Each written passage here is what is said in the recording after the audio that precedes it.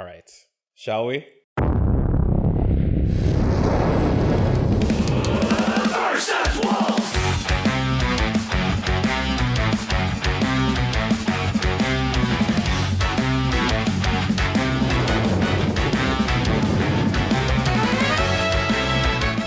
Hey, we are in our new place, and we put up the Christmas tree for the first time yesterday. Oh, yeah? And it's quite nice. It's fun to always have that, that vibe and such. And it is a fake Christmas tree.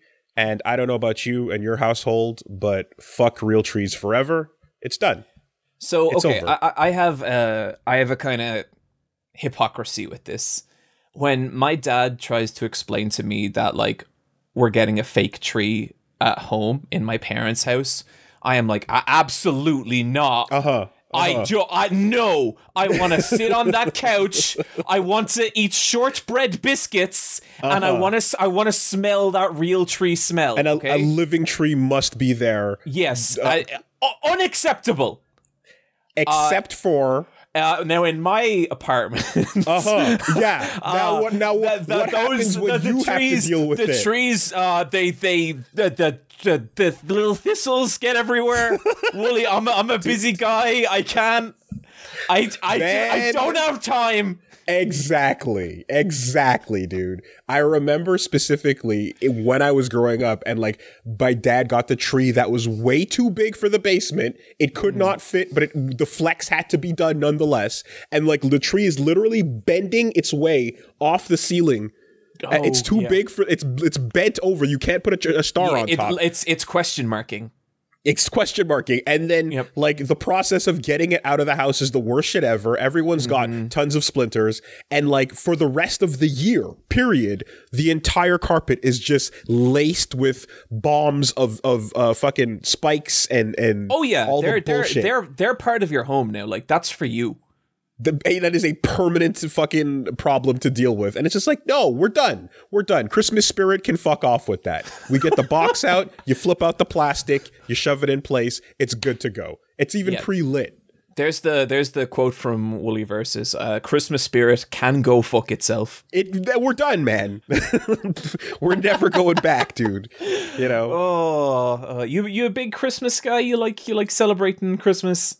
I mean, it's nice, you know. It's like I have a weird, like, I guess it's always been celebrated, but there's also been a part where, because I grew up as a church boy and stuff, there's a little bit of the like, maybe we shouldn't be celebrating it for some religious reason. So some of the people were like, no, let's not. And so there's a bit of a weird thing there. Sure. Okay. Yeah. But it's overall, it's a nice vibe. And I appreciate it. And I also have a place where we like to leave up the Christmas lights all year round even. Okay. Like, yeah. It's just it's you know, like around the banisters and stuff like that. It's just it's nice, you know? It's kind of a weird one for me because, like, you know, when you just get like weird shit in your head as a kid and you're like, this is how this works. So the way I used to think of like prayers growing up, a very Catholic boy, was that you would get like a prayer point every time you said a prayer. So you said a Hail Mary, you get a little prayer point. Okay. And the way you cash in those prayer points is at Christmas for Santa presents. Oh, there's a currency. This never existed outside my own mind. It just formed this way in my head, okay? And so there's microtransactions that you have to you got to be getting your reps in. You got to be collecting the yellow diamond currency to cash it in. And so Christmas would become a very stressful time for me because I'd be like, I got to say, and the prayers you say at mass, quadruple points. Okay, so you get your good boy points. Yeah. Now, is there a secondary currency to this mobile game that is coal? So I would say the secondary currency is morality. It's being good. Being a good person. Being good. Yes. Okay. But not as important as the first. Like, okay, here's some secret here's some secret tech, Woolie. You can be a fucking little terror as long as you say in those prayers. Wow. Yeah. So coming up to Christmas, I would be very anxious about getting enough prayers in mass to maximize my potential Christmas Santa haul. And that mentality has never left me, not in the term that I say prayers anymore, because I do not, but I get that, like, oh, I gotta be fucking doing stuff, because it's okay. It's a weird one. The closest thing I have to that is the phase where the moment I start eating food and I go, oh shit, I didn't say grace. Right? Back in the day. Grace is not a thing in Ireland. Really? Yeah, even like I think among the most devout even? I think grace is a Christian thing as opposed to a Catholic thing. Okay. In fact, I would say that grace borders on the Irish concept of having notions. Having notions? Yep. Yeah.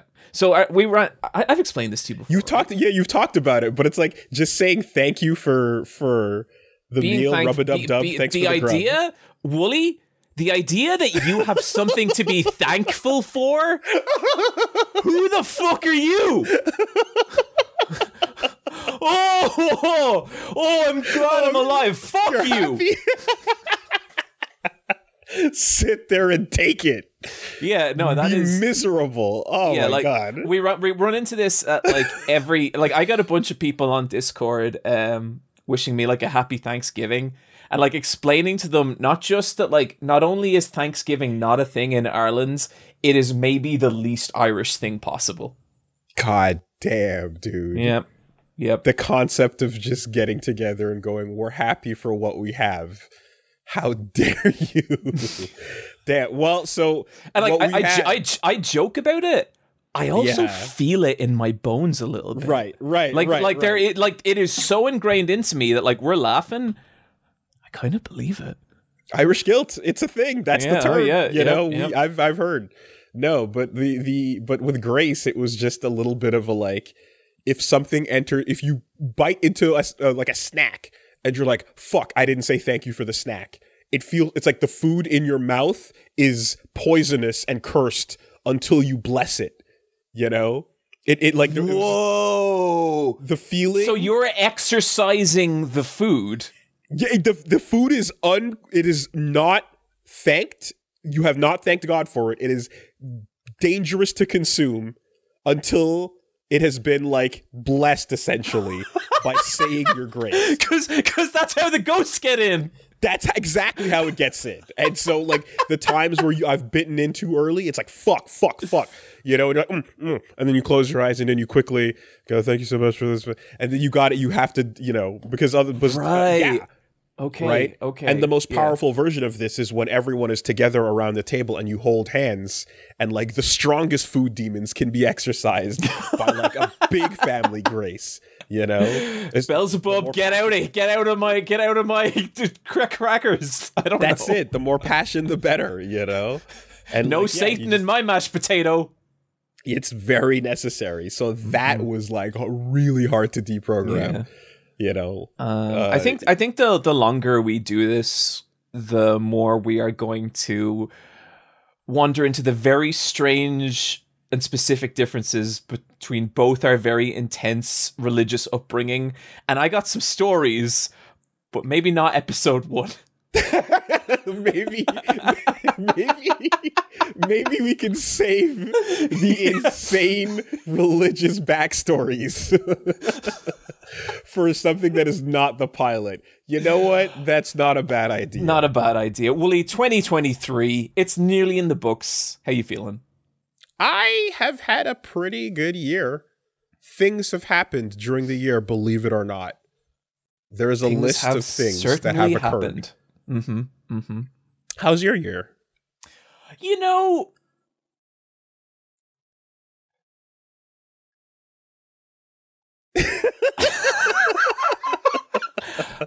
I was struggling for the words I think maybe the silence says more than anything ever could. dot dot dot dot dot dot dot dot dot dot dot dot dot. Yeah, yeah. It has been a year. Yes, that has definitely happened. But you know, there was some good stuff too. Yes. Yeah, I you know, look, if we just forget about the absolute flaming nightmare that is reality and concentrate just on fictional media for a moment. If we just highlight the distractions, you say. Like, if we just shut our eyes real tight just for a second and close and hold our heads and pray. Push away the pray. And if we pray around the year, we can exorcise the demon. Yeah. Yeah, just for the duration of this podcast. Indeed. Okay. All right. Okay. You know, Woolie, people are probably wondering what's happening here, and we're not going to give it all away up front, but we got a job to do. Title of this podcast. Yeah, absolutely. Whoa. I mean, Woolie, you know what that disgusting little sub-community does. Do not encourage that. Don't feed. Oh, God, don't feed. Don't feed. Don't feed. And that's the last we'll say about that. Anyway, look, the title of this podcast is The Best Collection, okay? We are bringing you a curated list of 20 items from at least your third or fourth favorite social media influencers. Z tier, shit tier, e-celebs have opinions absolutely. Too. The informally known as the are they still going rank. Whatever happened to those guys? Huh, that's good for them. Someone really, I was on a podcast recently and someone really unironically said to me, "Oh, no way. I used to watch your videos like 5 years ago." Yeah, no, totally. And absolutely. I've absolutely caught stray bullets left and right of just like, "Oh fuck, yo, he's still around. That's so sick." You know? I'm just like, hi. What's up? Yeah, it's a very specific pain. God. Like on one hand, they're happy you're there, but on the other, in their mind, you stopped existing 5 years ago. Yeah, I don't know. Like, yeah, I'm just like, you know the cover of like when it was like Spider-Man No More, where just like the mask is in the trash, you know, and he's like walking. Like, I'm just like, at the feeling is that like, yeah, like my dreads just were ripped off and tossed in the trash, and I walked away into the internet distance, never to be seen again. So I would say, Woolie, what it's very like is like that comic, that Spider-Man comic you just described. It's like Spider-Man himself finding that in the trash and being like, "Wait, what?" But I'm still here. Yeah, that's a very specific feeling, you know. Yeah, it sure is. But look, Woolie, we've done a fair few things in the past, and most notably and recently, the 4-part psychological horror series / anime review, Gone in 60 Seconds. Ah. And we're mentioning it, are we? We are mentioning it.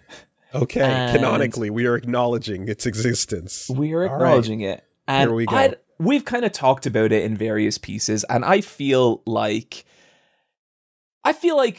maybe we're done with that series. I think we've hit the highest highs of what could be accomplished with the concept, and then we dragged it to the lowest lows. Yeah. And then whatever lied further beyond to get to a conclusion that felt right. Yeah, and I think, like, I'm not saying never, like maybe an idea hits us.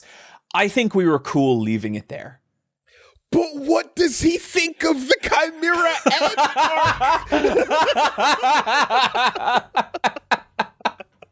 How will we know?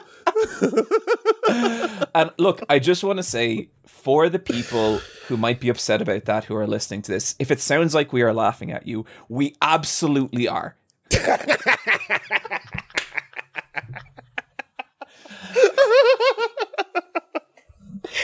I mean, man. Look.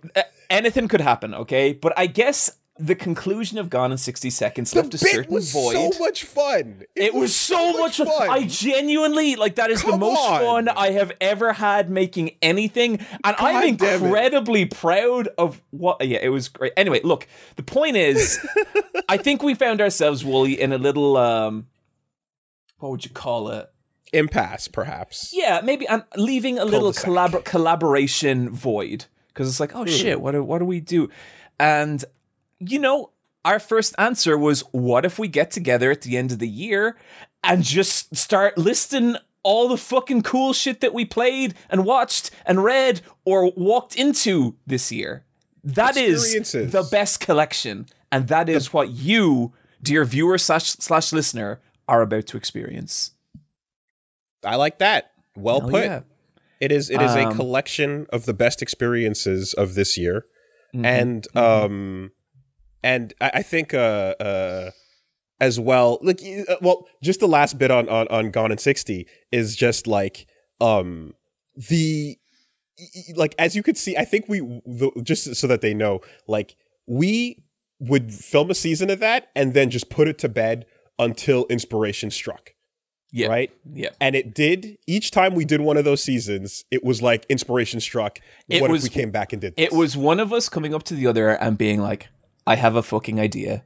And then the other one taking that idea and making it at least twice as good. And that to me is the only way that season... I'm sure people are listening to this having no idea what we're talking about. You can find it all on Woolie Versus. We'll link to it in the description. It might be my favorite thing I've ever done. That is awesome. That's super cool. I'm really happy to hear that. I mean, but just to say that, like, you know, so even with this, like, saying like, oh yeah, well, that's probably where it's a nice finale to it because it ends on a fucking insane note. Like, inspiration can still strike, and again, like you said, never say never, but like, it would have to be something really nuts and good and work for that to you know, because we've done a lot, we've done it. Yeah. So yeah, it's like we have taken that concept and not.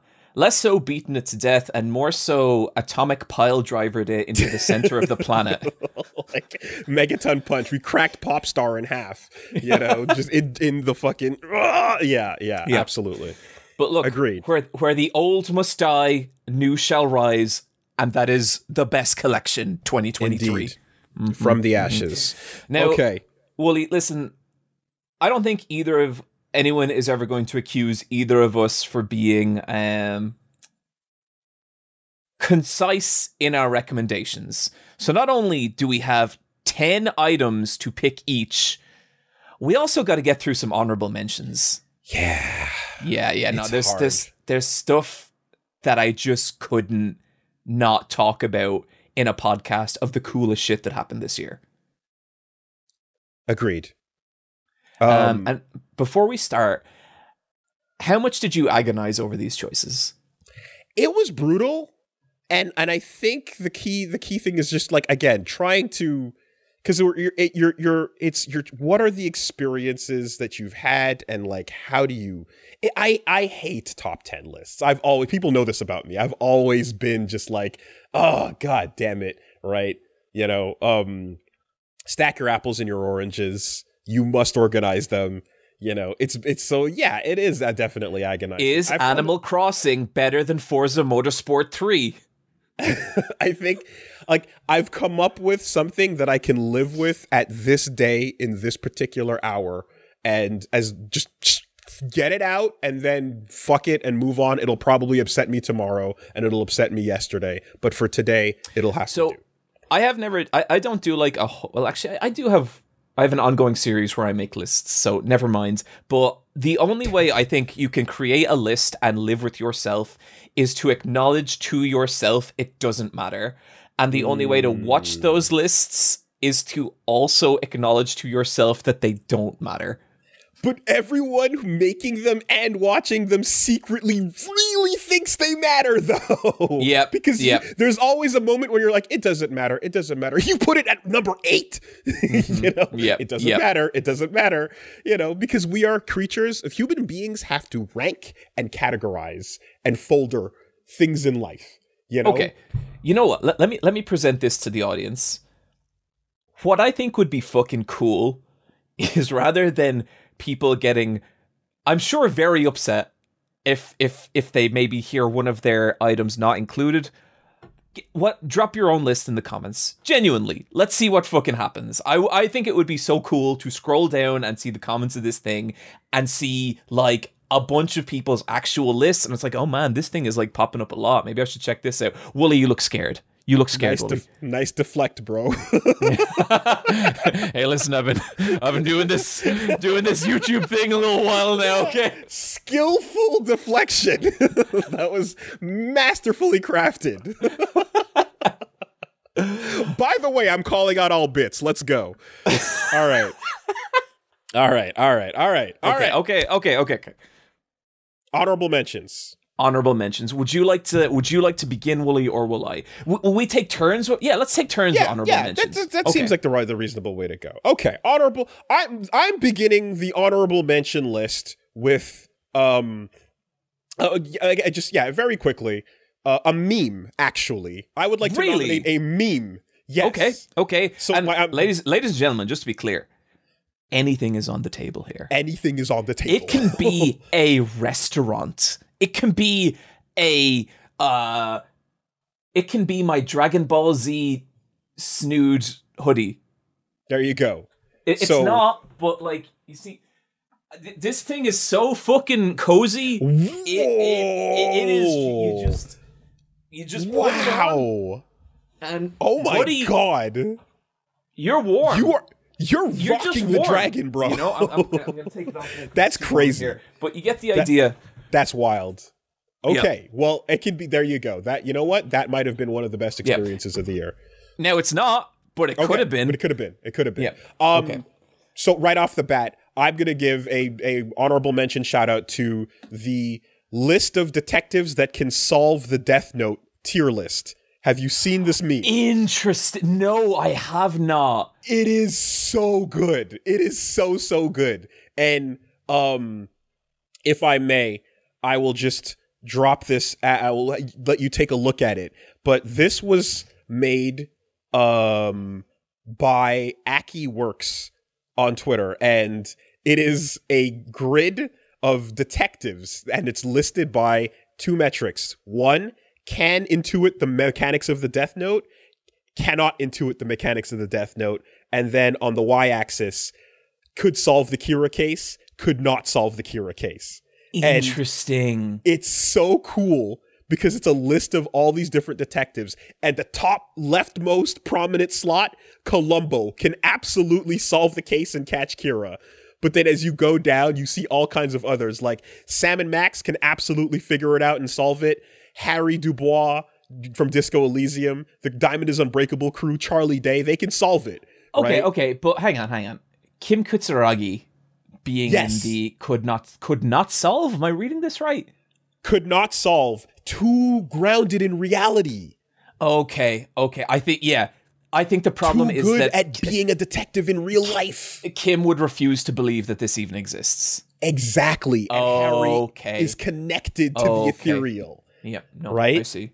If True Detective were on the list, Matthew McConaughey would be in that same slot of like, he can connect to it, but Woody could not. Right. Yeah. And so you just get this great list, and then you start getting into the stuff like Naoto and Adachi and Courage the Cowardly Dog. They could not solve the Kira case, but they could intuit how the Death Note worked. I see. Okay, I get it. Right? Okay, well, we immediately must move on because we are only on honorable mentions. God damn it. Sorry, go. It's great. It's a great meme. My first honorable mention this year is Pie in Dublin. That's P-I. It's a pizza restaurant, and I have described it before as the Silent Hill 2 of pizzas. What the fuck does that mean? I refuse to elaborate. Next honorable mention. All right, I'm gonna give a shout out to Shin Kamen Rider, or Shin Masked Rider, Hideaki Anno, paying homage to the original Kamen Rider, just like he did the Shin Godzilla movies. And if you ever wanted to see ultra-violent rider kicks that explode into bloody gore while also pondering the nature of the human soul and the true meaning of henshin, check out Shin Kamen Rider, aka Shin Masked Rider. Sold. Just questionless, absolute. Where do I sign? That sounds awesome. Yep. Okay. You know what? I feel like there was a kind of running theme of animated movies going unbelievably harder than they should this year. Puss in Boots. Oh, I forgot about Puss in Boots. Puss in Boots. Do you want to see a genuinely great DreamWorks film that is made wholesale by weeaboos and people who have New Game Plus Bloodborne? Because here it is. This movie, The Last Wish, fucking rules. It's a beautiful film. It has maybe the best villain of the year in maybe anything. I don't know. It barely misses out on my list. But seriously, people, if you have not seen this, awesome movie. You introduced me to that playing that one scene of the introduction of the villain. Oh, yeah. Holy fuck, what a good movie. Yes. Awesome movie. Agreed. Honorable mention to One Piece on Netflix. The live action One Piece. What the fuck? It's good? Yeah, it's all right. I had a good time. That was my reaction to it. Yeah. Not a question. So I'm only 5 episodes in, having a great time. That little fucker who plays Luffy makes me laugh every time.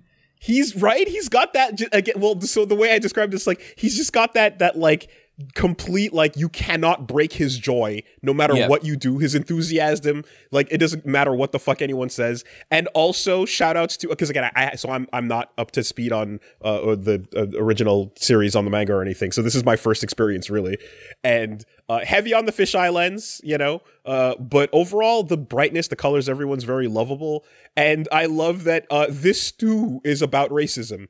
There's a little bit like, okay, sick. Where are we going? One Piece is like One Piece has some shit to say. I didn't know. One Piece had some shit to say. There's a lot to get into there, but yeah, absolutely. Zoro's a goddamn himbo. Oh my god, don't get me started. Gunbrella. You heard of this? That? No. Gunbrella is, I think this is like, I talk about this in a future video, and this is the exact line I use because it's too perfect. Gunbrella is Celeste with guns, and the controls are tight enough that it works. Fuck, that sounds excellent. Done. I have nothing more to say. All right. Black Mirror, the latest season, the episode Loch Henry. I've seen stuff about this. It's an interesting, it's a you know, Black Mirror style, a tragic story. Technology is involved in the classic Black Mirror sense, but the episode has a purpose, and it is phenomenal in that purpose, and it's one that it reveals itself eventually to you, but it is a critique of something that is a real world modern trend that needed to be addressed, and no one was addressing it. And this episode, Loch Henry, does so. So okay. I have to throw that up there. Cool. So this isn't exclusively a 2023 thing, but I think it's 2023 when it really started to come into its own. Chainsaw Man Part 2, fucking exceptional. Okay. Yes, I read the first couple chapters of it, but I have not caught up. Okay. Yep, love it. Perfect. Going totally strong. New direction. Great stuff. No notes. Excellent. Very cool. I'm excited. Huge shout outs to The Last of Us episode 3. Oh, hell yeah. Yeah. That's such a great episode. Long time, right? So just like Billstown is a part of the game that I really, really liked how like different it was. Like one guy that's a prepper just sets up this whole shop and what do we do? And I had expectations for what that was going to be like. And when they get to it in the show, it's completely different and it's fucking phenomenal. Oh, and it's brilliant. just... It's like it's still a depressing story, but it's infinitely more just bittersweet and like there's a little bit of hope and in the middle of the chaos. Unbelievable. I would say the best episode of a very good show. And for changing the source material around as well, you know. I have to give that its credit. So episode 3 of Last of Us. Castlevania Nocturne. Ooh. Very good, beautiful show.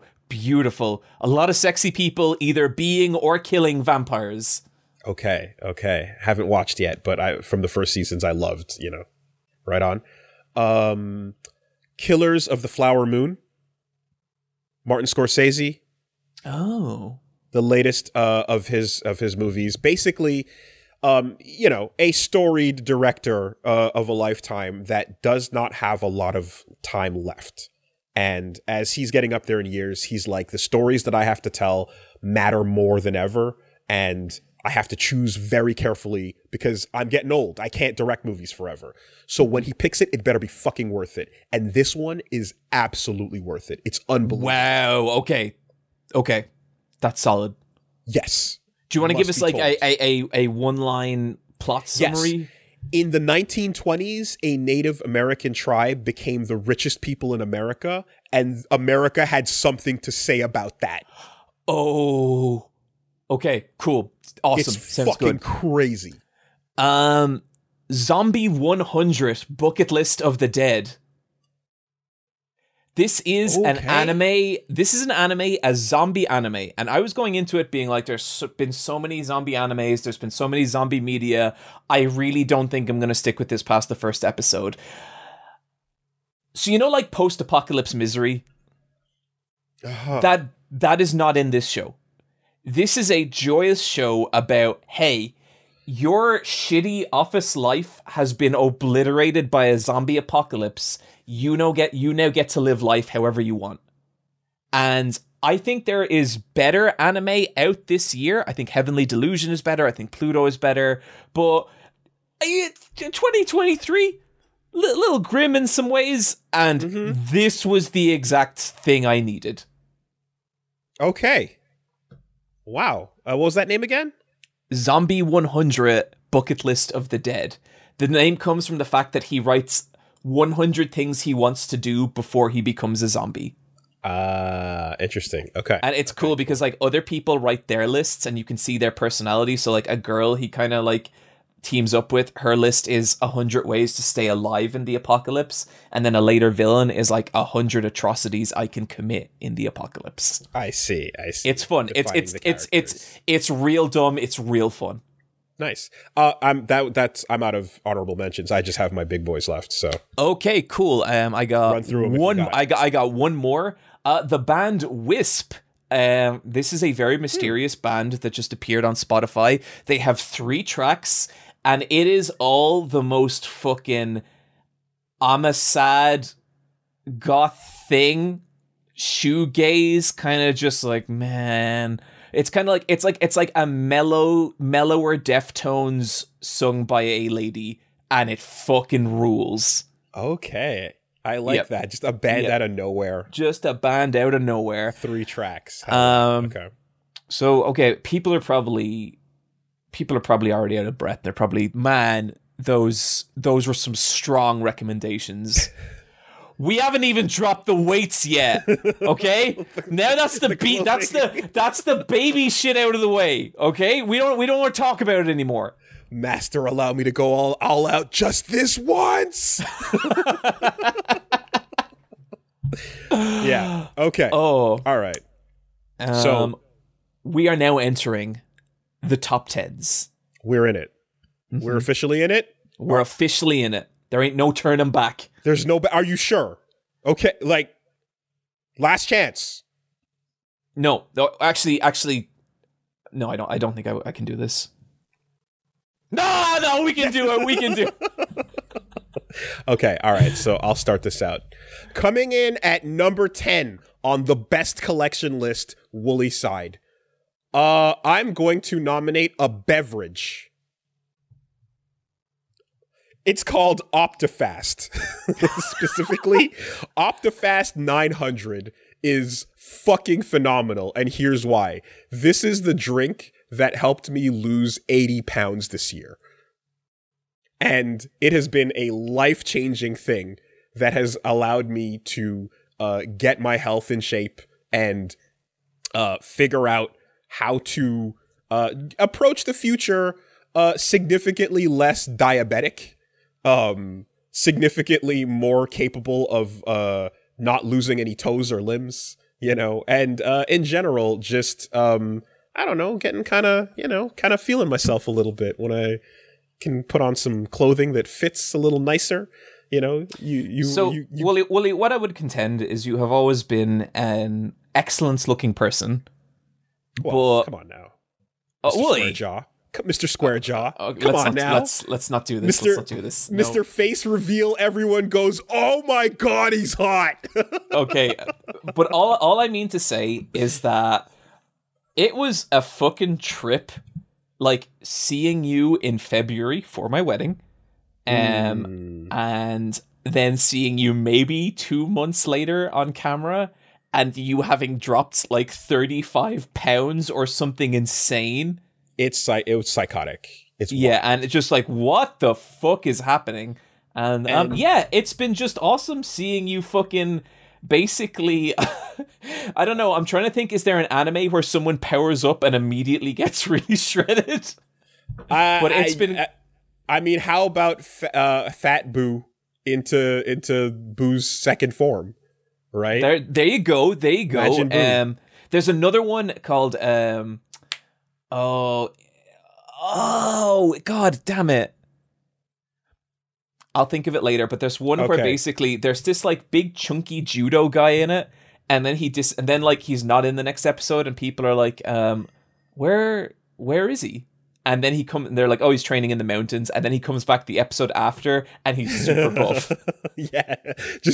I mean, look, I'm not quite done turning into a grappler backy character, but we'll get there, right? One step at a time. But at the very least, I'll say, like, so when, when I saw you at Too Many Games, you gave me a shirt, and it was like a large, and you weren't really thinking about it at all. It was just like a normal large size shirt.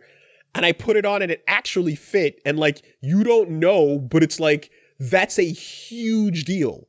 I remember that because like we were in our hotel room and I gave you the shirt and you put it on and you looked in the mirror and like, you look great.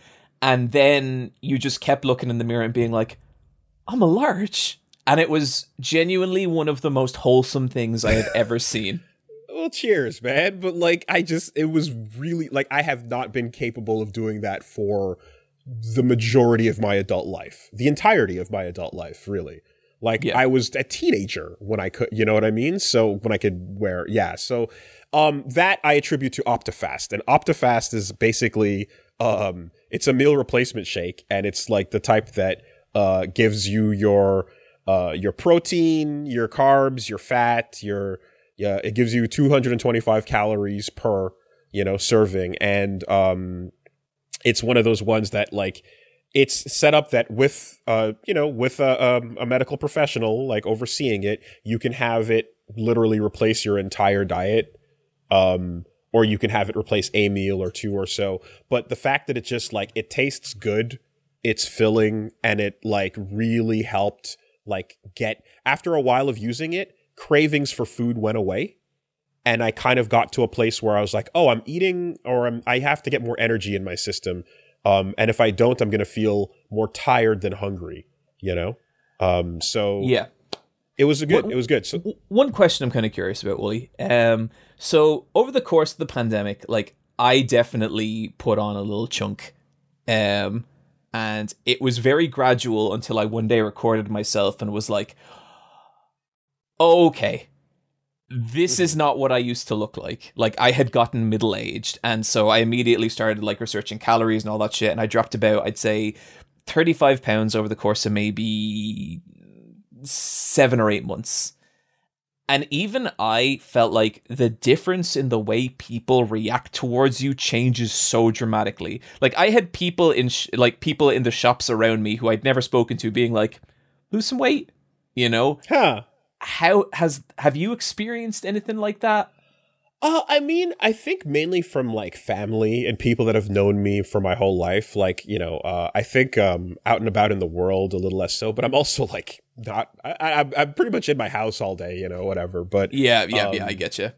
But yeah, but I think no, for a lot of my family and friends, it's been like, yeah, definitely a like, holy shit, dude, whoa, you know, like that little that getting taken aback, and it's like, yeah, I'm.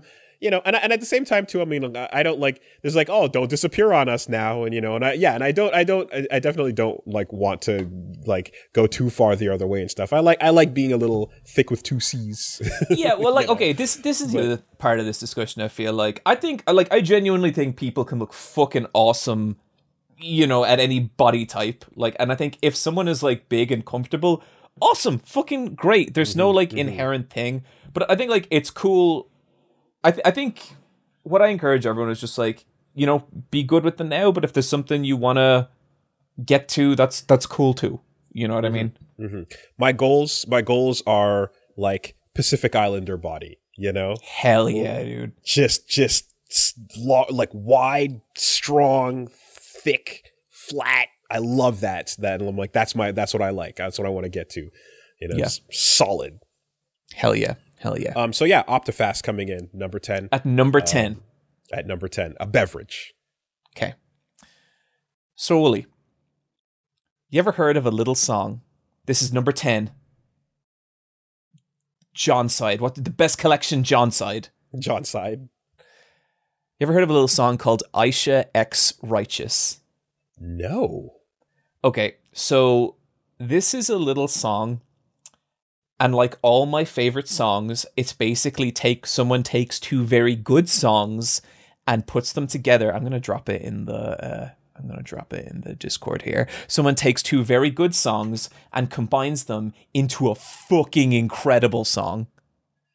Okay. And this song became. Oops, let me turn that off. This song became my weightlifting song. This song became my running song. This kind became my everything's gonna be all right song. Okay. And okay. I think I've maybe listened to it about 400 times this year. Okay. It's a cross-up. It's a mashup between. It's Ayesha and Righteous. We will leave a link in the description for anything we can leave a link in the description of. This song took me places this year. You liking it? You feeling it? Feeling that bass. Yep. Hell yep. If we end up, yeah. Okay. It's my hope that we're walking through Magfest and we hear this playing somewhere. Gotcha. Where'd this come from? I don't know, but it's not Spotify legal, and people are rioting over that. I see. Okay. Yeah, definitely drop a two. Like, yeah. So, are you the kind of person that like you have like a track for every mood for every time of day?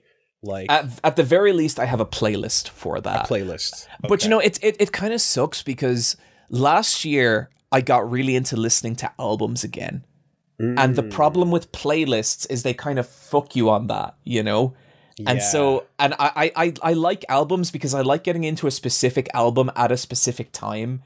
And then when you hear that album, it reminds you of that time. I don't necessarily get that when I make like playlists and stuff. Okay, but okay. If you want my song of the year, it's this fucking thing. It rules. Damn. Yeah. I haven't had a lot of like music listening recently. Like I've been kind of unfortunately out of that because I've been spending a lot of time listening to like podcasts and things.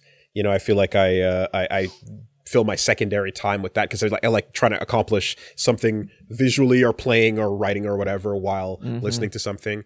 But I have been listening to tracks while doing my my boxing because I have like the boxing to the music kind of setup, you know, for exercise and stuff. So like that's been my way of getting in my tunes. But yeah, I'm severely lacking in some playlist action. So can we tell people, Woolie, about how we came this close to having an actual sparring match? Oh yeah, yeah, sure, right. In in Michigan, we almost fought in Michigan, bro. Yeah, we did. So the way this was revealed to me, and just so people are aware, I would say, Woolie, that like you're a bigger dude than I am. Yeah, weight classes exist for a reason.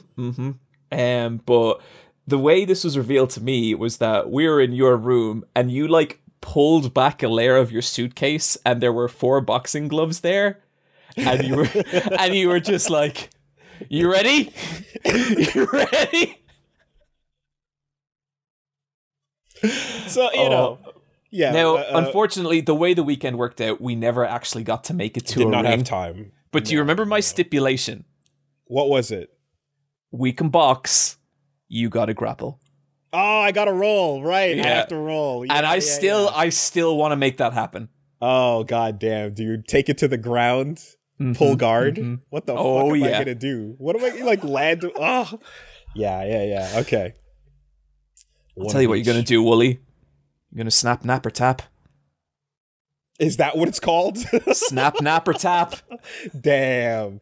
Is that on the front of a fucking Affliction jersey or whatever? Or I'm sure. I'm sure it's something. I'm sure it's something. That sounds like merch. Okay. All right. Number 9 for me. Baby, I want to know your name. The name is Bomb Rush Cyberfunk. Oh, okay. I know this. You must be aware. I am aware. So, Bomb Rush Cyberfunk is basically, for years, fans of Jet Set Radio and Jet Set Radio Future, like myself, have been basically screaming at the heavens, and Sega looked down and went, no, except up until this week. But regardless, Team Reptile. Yeah, what a fucking... Sorry. Yeah, I know. Whole other thing. Wild. But Team Reptile, the folks behind Lethal League and Lethal League Blaze, basically went, fuck it, I'll do it myself. And they then built Jet Set Radio at home, but this time you can skateboard, you can ride your bike, or you can put on the skates as well. They got Hideki Naganuma, aka DJ Skankfunk, the original himself, to do some tracks on the music. They got the likes of Too Mellow, who was able to put the track I Wanna Know, which has a little cameo by yours truly in it. So I am canonically in the video game. I think you're canonically in that video game more than once, right? Well, no. So the thing you see in my playthrough over on Woolie Versus is a Quiet Viking. A fan made an awesome model of me and Reggie that we then modded into the game. Oh, cool. Yeah. Okay. So that is just a modded model of us, and it looks fucking incredible. And so we were able to play as ourselves. But did we meet Quiet Viking?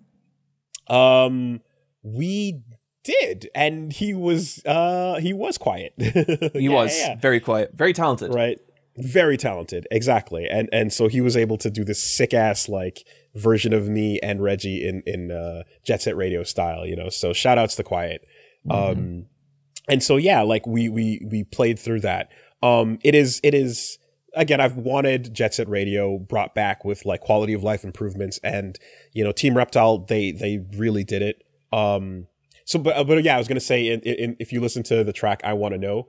You listen out for the yeah, and that's me. Hell yeah! Oh, but it's just a fun character driven story. It's a fun world. You get to see things that are reminding you of Tokyo To, and you're getting to see like some of the Shibuya Station things and all that. But it has like the best version of the graffiti system, because Jet Set Radio had like a series of like half circles and full 360s that were kind of a little awkward, and you were getting chased by the cops and stuff, and you're trying to spray, and it was like, okay, but the mini game is there because you need to do your spray paint. And then Jet Set Radio Future got rid of it entirely and just made it like tap the button, spray, move. So, So I have a question with Jet Set Radio. One thing I frequently, and like I am a huge fan of the aesthetic and sound of Jet Set Radio. I don't think I've ever actually played the game, but I love a lot of the character designs as well. So sick. Yeah, but classics. Something I hear from people nowadays, and maybe this is like one of those video essay hot takes that is just popular, but I have heard from multiple people, and people I would like have fairly, this person knows what's up, say like kind of like Jet Set Radio was always an awesome aesthetic and never a super good game. Now, I'm not trying to start nothing. I'm just curious as to your take. This is not a controversial opinion. Those games are chock rife full with jank. Okay. That's all I want to know. Yeah, absolutely. It's always been aesthetic, like through the roof, music through the roof, style, and all of that. And the general flow of gameplay is fun, but controlling it, it's rough in some situations. Jumping has always felt kind of awkward in some cases. Floaty is good, right? Switching from one track to the other is good, but there'd be times where like you wanted control in a way that it couldn't give it to you. Sometimes the snapping from one rail to another wouldn't be perfect. And sometimes it asked things of you that were way too much given how imprecise the controls were. Fighting certain bosses and not falling off death rails in like a very tight circle, you know? It's like a game that's like not super made for a boss fight, but they put you one in anyways, you know? So I kind of call this the Tenchu 3 problem. Tenchu 3 for the PlayStation 2 is one of the best games of all time hidden in one of the jankiest games of all time. You know, and the shit that's awesome about that game is fucking incredible. It's just buried under so much jank and so much like you hurling a shuriken that comes within 1 meter of a wall and hits into it in nothing. And it's like, if you can put up with the garbage, there's gold under that hill of nothing. On paper, you know? Yeah. So but it's awesome that Bomb Rush actually like brings the cool shit forward. Addresses a lot of that. It like giving you like wall running and like the boost button in particular, you know, just works really well. And like it's not 100% perfect, but like I do enjoy most of what it's doing. I think like there's like the combat system is not perfect as well, and it could really benefit from like a lock on. It could also benefit from like a map that like pointed out where certain like shortcut places were. But like what's really fun is like the way the whole UI is presented is you pull out your Nokia flip phone and like while you're skating, you're like scrolling through, you're reading messages, you're checking graffiti tags. You can take a selfie of yourself while upside down posing in the middle of the city. Sick. You know? Okay. Yeah. And yeah, it'd make the spray painting really, really fun. Like you just get to do a series of lines and create a pattern, and it's fantastic. So yeah, Bomb Rush Cyberpunk is something that Jet Set Radio fans have been waiting for. Also, it features profound body horror. So unexpected. Okay, you know, I don't know that I needed a rollerblading body horror game, but sign me up.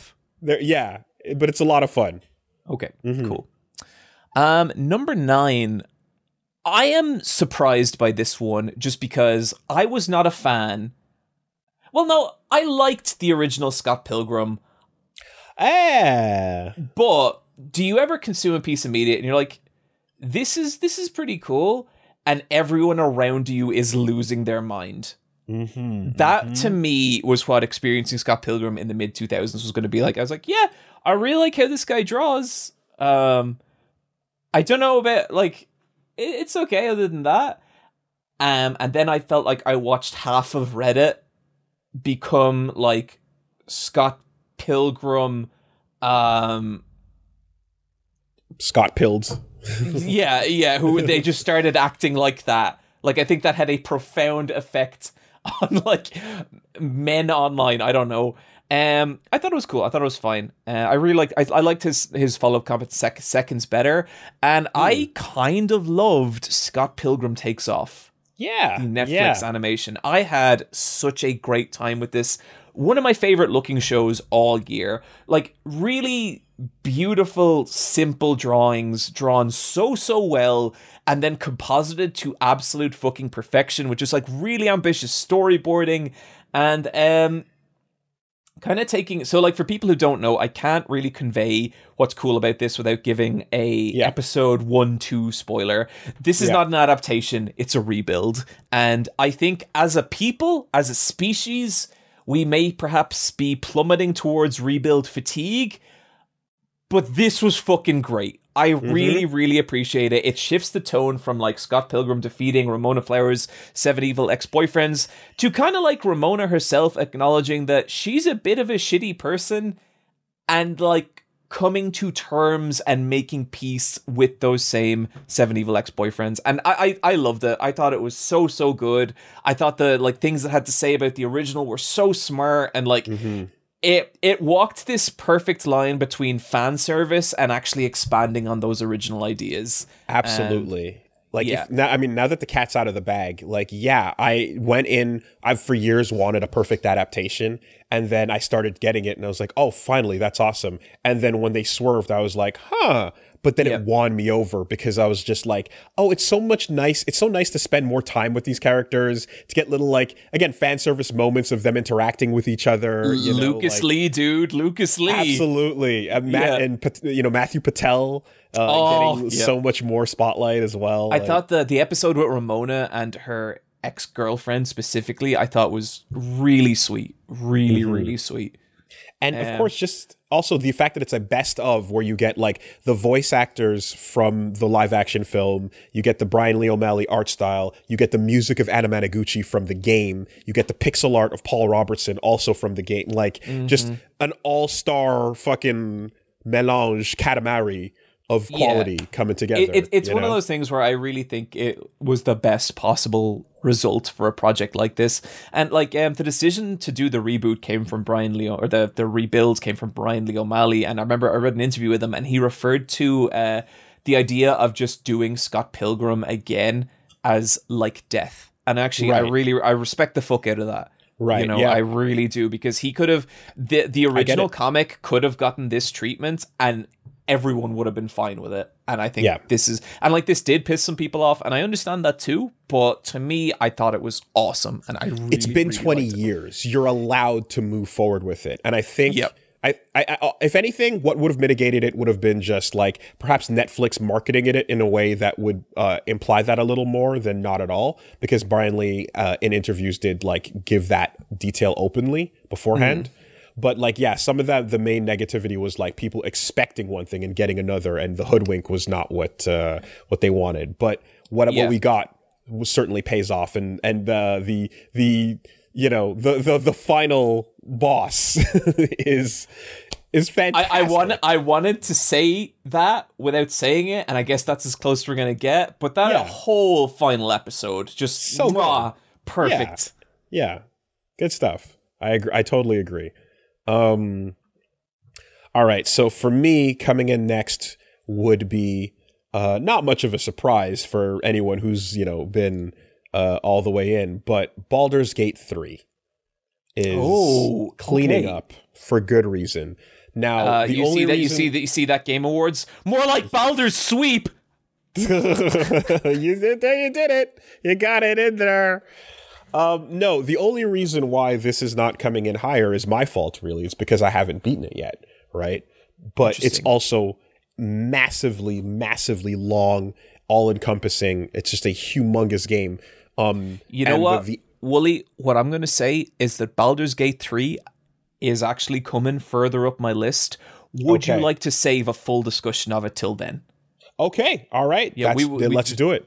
Okay, cool. Okay, coming next on my list is the movie Saltburn. This is number 8 on my list. So there is an Irish actor called Barry Keoghan.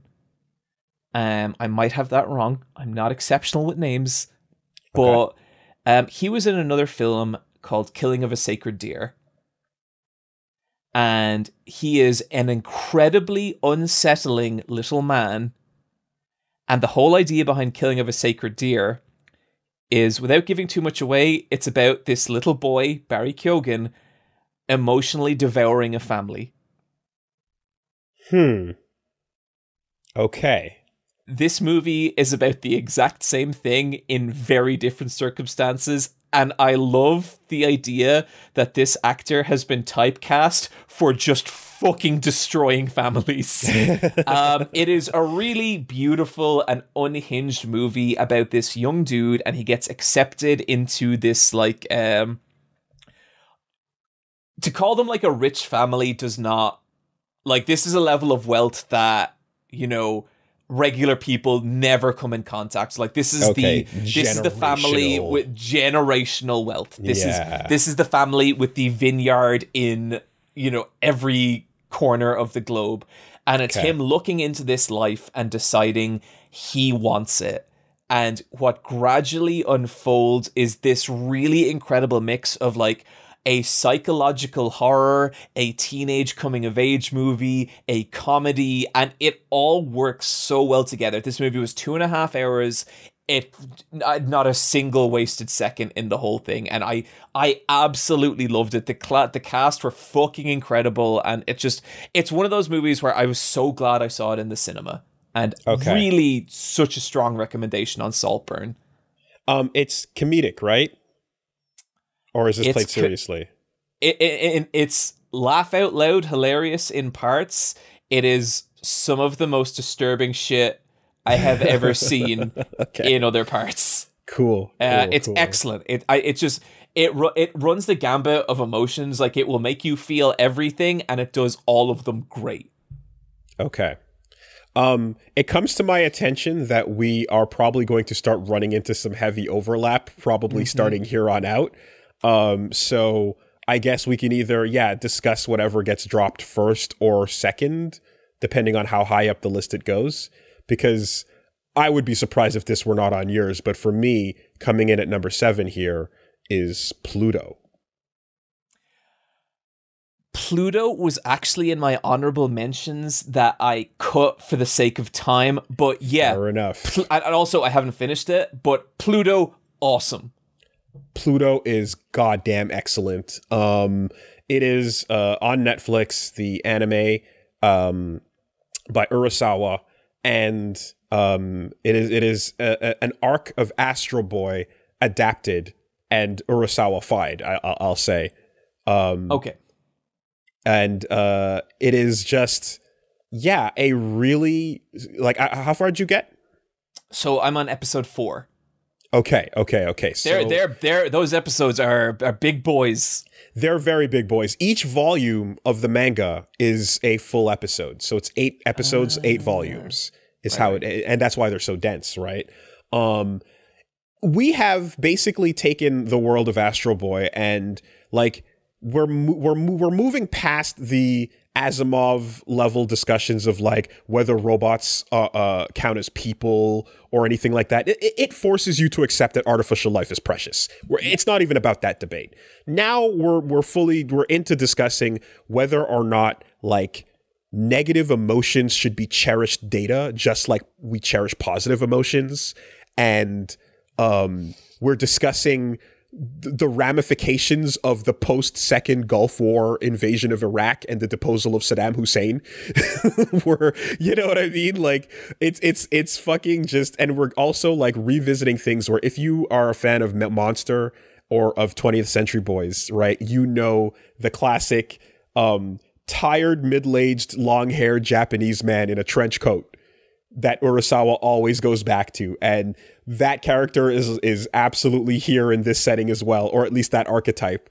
And it's just an awesome collection of, like, these characters that are, if you're familiar with Astro Boy, like, it's fun to see them in this world, and if you're not familiar, it's still an excellent story. You follow a Blade Runner-esque, like, a middle-aged detective as he's solving the case. But little things about, the setting that I particularly love in all of Urasawa's work is that characters are not just default gorgeous anime bishonen and biseinen by like automatically. No, people have jowls. They have faces. They have noses. They have flaws. There's people. Some people are ugly. Some people are normal. It's just, it's a, you know what I mean? It's a real like deliberate thing, choice with the art style. And it makes it so much more impactful and important when someone does show up with perfect long hair and a perfect nose and big anime eyes that is like a Bishonen style character. It's like, that's making a statement. Like, this person is gorgeous and everyone's going to treat you that way, you know? I really loved it. It's a grittier look at the world of Astro Boy, but it's not an edgier one, you know? No, and it's you know, it's funny, Woolie, as well, because like I am actually someone, and this was we'll say an outrage on my Discord earlier this year. I have a channel on my Discord called The Review Hole where I review different shit, and I reviewed Monster, the anime for Monster, and I gotta say, didn't really like it very much. Oh. Yeah. Oh, no. Yeah. Okay. And I understand. Now, like, I didn't hate it. I thought it was decent. But I understand what an extreme minority I am at that. And I've also given 21st Century Boys a shot, and it didn't really click with me. Damn. Okay. This did. This from episode 1, I was like, oh, I love this. This is awesome. I think this detective has a real, like, there's something just likable about him. Like, he kind of has just a kind of charisma. I don't know. Yeah. And then I think there's a scene in episode 2, maybe, where he visits, like, a really fucked up robot in prison. Well, you know I do love my villain lead. Yes. Oh. Brow. Yes. Amazing. So, I mean, and I'll say that I love something whenever I'm watching a show and it, like, cuts away at some moment to another story that has you going like, did I accidentally skip an episode? What's happening? And it's like, no. We're now just spending some time over here, right? Let's take a look at this piano for a minute. Yeah. You know? And like what I love the feeling. This was every season of The Wire for me. It's like, why the fuck are we? Can we not just get back to the? And then by the time you're done, oh no, I don't want to leave. Exactly, it's exactly that. So, yeah, Pluto is just a glowing recommend on that. I fucking loved it, and again, just it's like Astro Boy is where the story is taken from. But it's not necessarily about him. We're going to pan the camera over here to focus on what the fuck is happening in this bunker where someone just got bombed by the military. Let's tell that story. You know? Yeah. Okay. Number 7 for the 2023 Best Collection John side is not a thing. It is a person. Oh. Oh. It's you, Woolie. Whoa! It's not you, Woolie.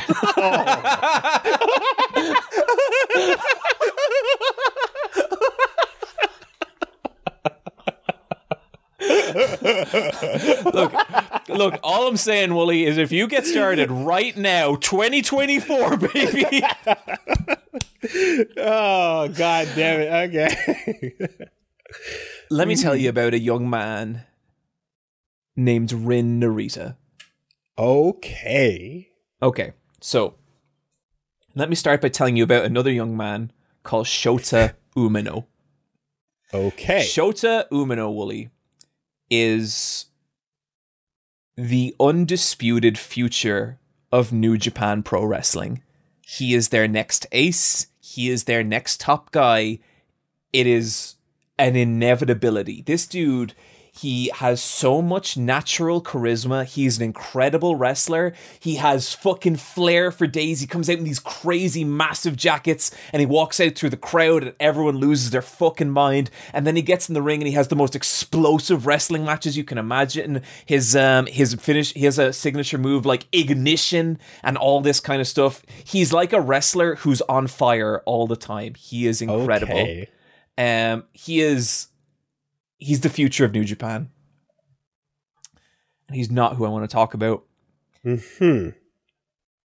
Because Shota Umino is right now a rookie wrestler in New Japan. He's a relative newcomer, but he came up with another wrestler and the other wrestler is Rin Narita. Rin Narita is the total opposite of Shota. He comes out to generic music. He walks slowly to the ring. He wears nothing but just black trunks and black boots. His special moves don't have names. They are called Narita Special 1, Narita Special 2, Narita Special 3. Wow. He is the most forgettable wrestler in the fucking world. Wow. Except for the fact that when that bell rings, that fucking dude is a technical marvel who will carve stories that make you cry. There are Shawn Michaels guys and there are Bret Hart guys. Narita is the Bret Hart to Umino's Shawn Michaels, okay? And I got my introduction to this guy in the G1 tournament. So the G1 tournament is an annual tournament in New Japan, and it's a round robin style tournament, okay? And Shota Umino and Rin Narita are in the same block, okay? Rin Narita has all these big, or Umino has all these big matches, gets some big wins, does he doesn't win the block, but he does well for a newcomer. But Narita fucking crashes and burns. He loses every single one of his matches except a match against Umino, which is a draw. And so he goes into his final match fucking bottoming out. This is a disaster, okay? And it's a problem because the person he's fighting is called Kaito Kiyomiya. And Kiyomiya is kind of special because Kiyomiya is on loan from Noah, a different wrestling organization. Okay. And he's like, if not their ace, one of their top guys. And there is no way in hell that Pro Wrestling Noah are going to let one of their top guys lose to a rookie like Narita. Right. It's just impossible. Like, that's not how wrestling works. And you start watching this match, and you start fucking believing. And the match has a 20-minute time limit, right? And as the seconds start, and it's like, okay, 5 minutes left, 3 minutes left, 2 minutes left, 1 minute left. I will not reveal here what happens, but this was some of the most heart-clutching shit I have experienced all year. It is not my favorite wrestling match of the year. People will be able to find that out in my favorite things video, which I think by the time this podcast went up, should have went out. But in terms of a young wrestler making me stand up and take fucking notice, Rin Narita, as far as I'm concerned, is the future Vegeta of New Japan. Okay. And I am looking forward into the future, and I am saying Wrestle Kingdom main event, Shota Umino versus Rin Narita. I want to see this one day. So what you're describing to me sounds like the NFL's Barry Sanders of wrestling. In the NFL, there's a player back in the day named Barry Sanders. He was a running back for the Detroit Lions. Classic now, and he was in an era of characters like Deion Sanders and Emmitt Smith and these people that were just celebrating, popping off, doing amazing things. He would take the ball, run to the end zone, turn around, hand it to the referee, and just walk back to his position. Right? That is this guy. That is this guy. Just absolutely nothing, no circumstance, no pop, just played the game, did his job, and was unstoppable the moment the ball snapped. He would cut people left and right in such a way that it looked like he was teleporting across the field, but there was not an ounce of just anything. He showed up to work, hands the ball over, goes back to the locker room. All right, punch it out. I watched every match of his in the G1, and I might be misremembering this, but I'm pretty sure at one point one of the commentators said that he requested to have no entrance music because it is unnecessary. Unbelievable. Exactly. Yep. Yeah. So that's that dude. I'm here to work. What are we doing? Come on, guys. Yep. Okay. That is my number 6, I believe. All right. Number 6 for me is the journey that we took across the Spider-Verse. I thought you were going to say the journey that we took to too many games, Woolie. Well, if you start working on it from now, maybe by next year. Oh, okay. Oh, yeah, there you go. Across the Spider-Verse was fucking great. I don't know. You've seen it. And like it's an exceptional movie. I have some thoughts, but you go first. I just like after the first one, I really loved what they did, and I was like, I thought awesome, like beautiful animation and art style, and the 3D is very lively, and the things that I loved that we saw in The Last Wish and Puss in Boots, that style of like, the frame rate and the action, as I feel like Spider-Verse really kind of coined that style and pushed it. I mean, the animation industry owes an incredible debt to the Spider-Verse because it basically made everyone evolve through pure shame. Right. Like, it's allowed to not be 60 frames per second. It's okay.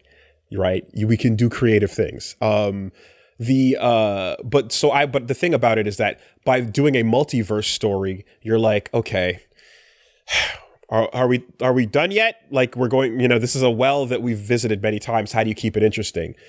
And they did so by just having characters that were compelling and relatable, and having, stories and parental conversations that are just like, damn, you feel that shit,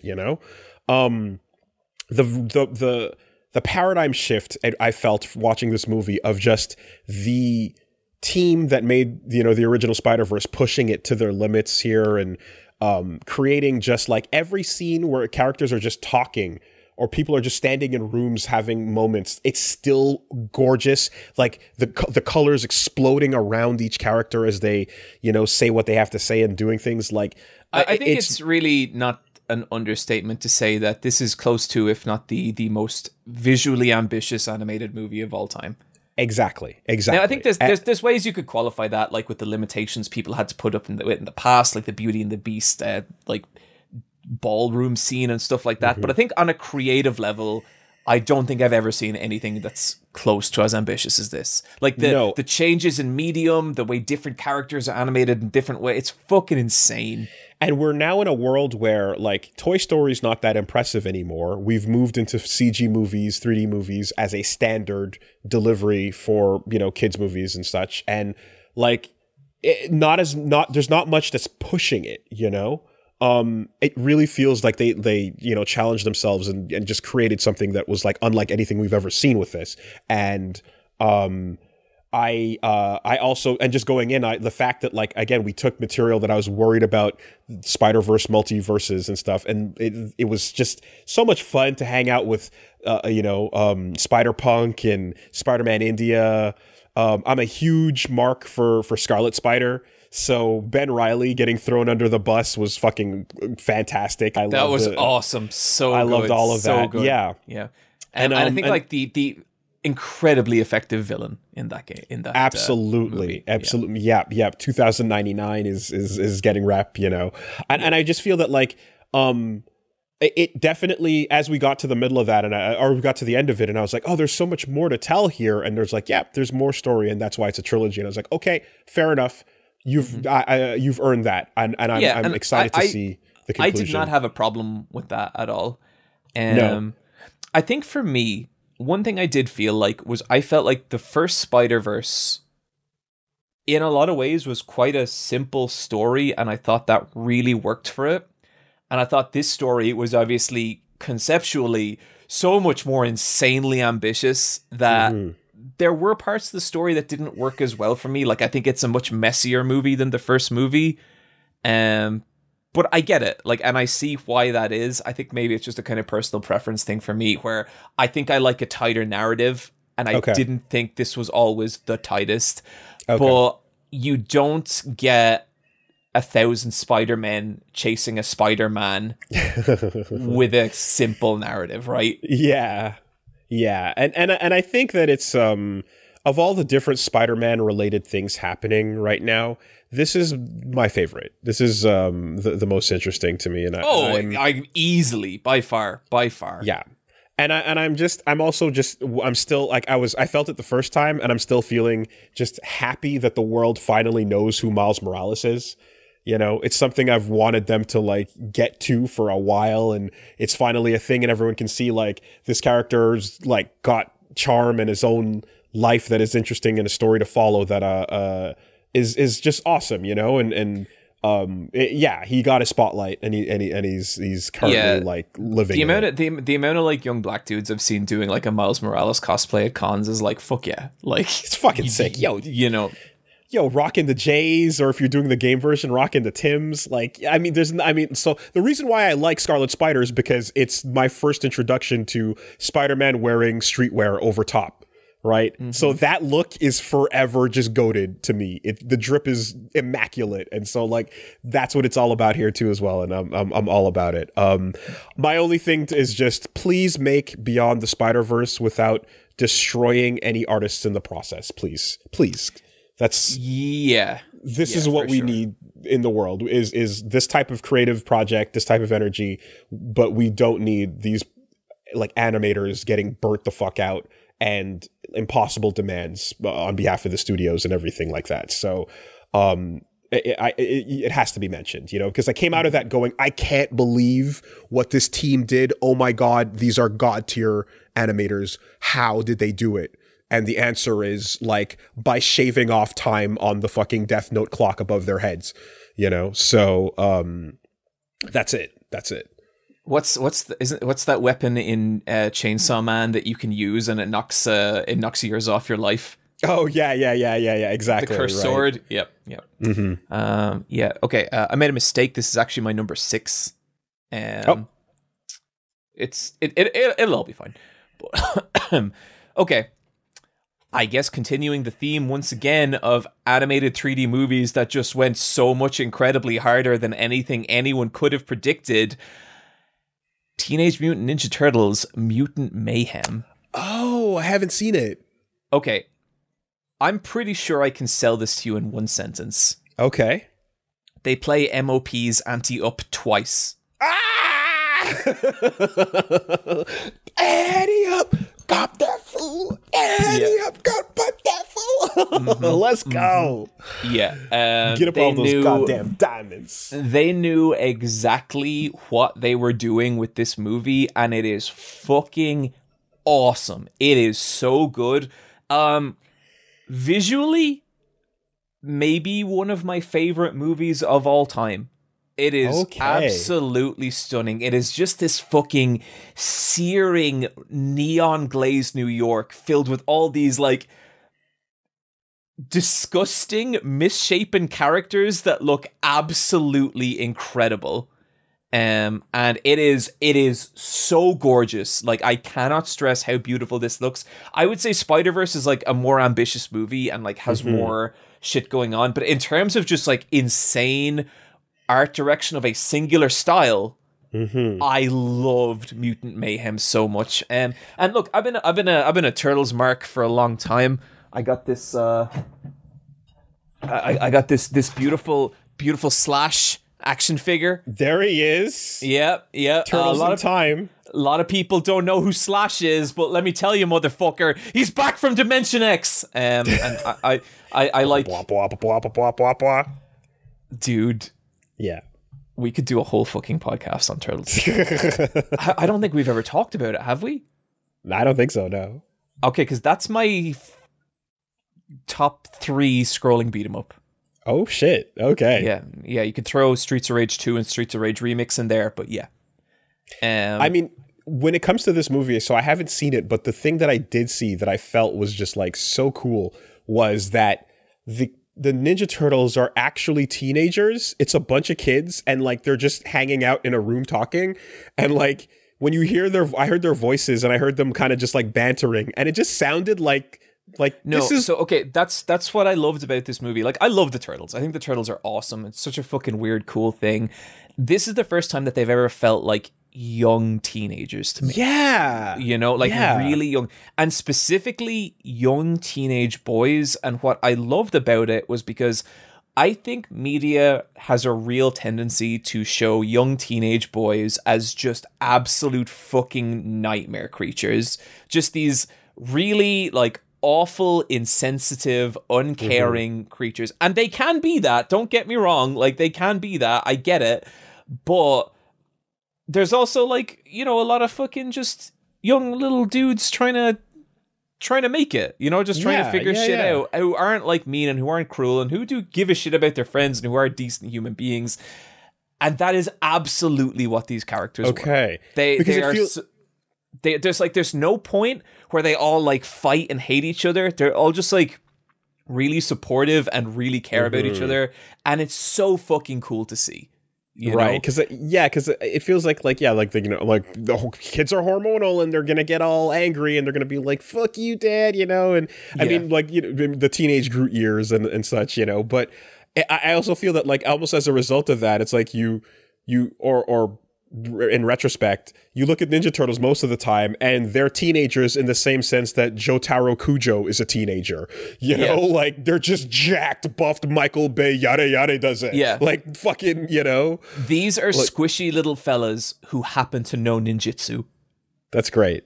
That's great. And like, look, there's a lot I could say about it. Like the voice acting is phenomenal. An amazing rendition of April O'Neil. And look, people are annoyed over it because she's not Boob April anymore. And like the fantastic news is that Boob April exists everywhere online. I can recommend you some subreddits. It'll be fine. This April fucking rules. Okay. And it's voiced by the girl from The Bear.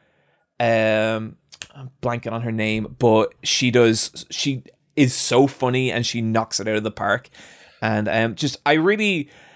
I've seen at the box office this movie did well, but I think especially among like our peers and our generation, Woolie, I think people slept on this movie, and that's a part of why it's so high on this list. But you know, I could have given Puss in Boots this spot. I could have given Spider-Verse this spot. I gave it this movie and I think it deserves it. I think it's not necessarily better, but just it deserves to be talked about in the same breath as those movies.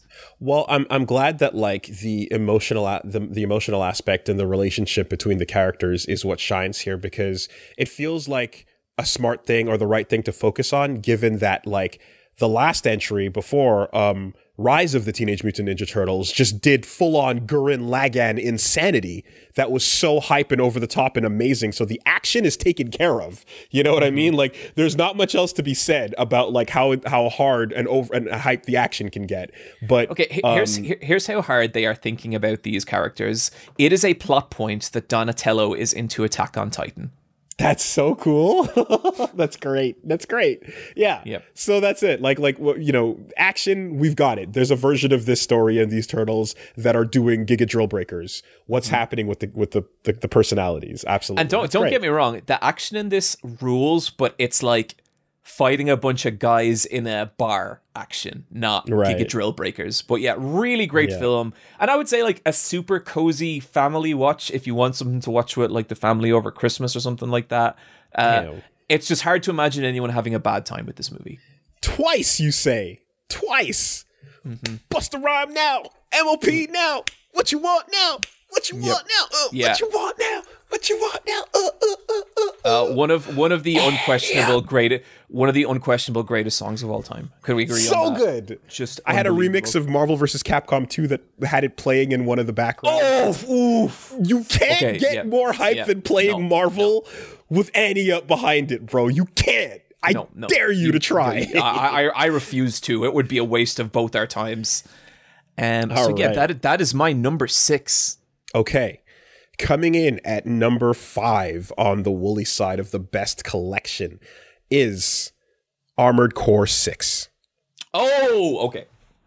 So, similar to the my previous statement on Baldur's Gate, this could be higher if not for the fact that I have not finished yet, and that is my fault entirely. But what it has done so far has provided me with just... I mean, look, I'm not... Everyone... If you know anything about me, you know I love me a good robot. I'm a fan of a mecha or two, and I am also, as a fan of mecha, therefore, in the same breath, criminally unfamiliar with Armored Core.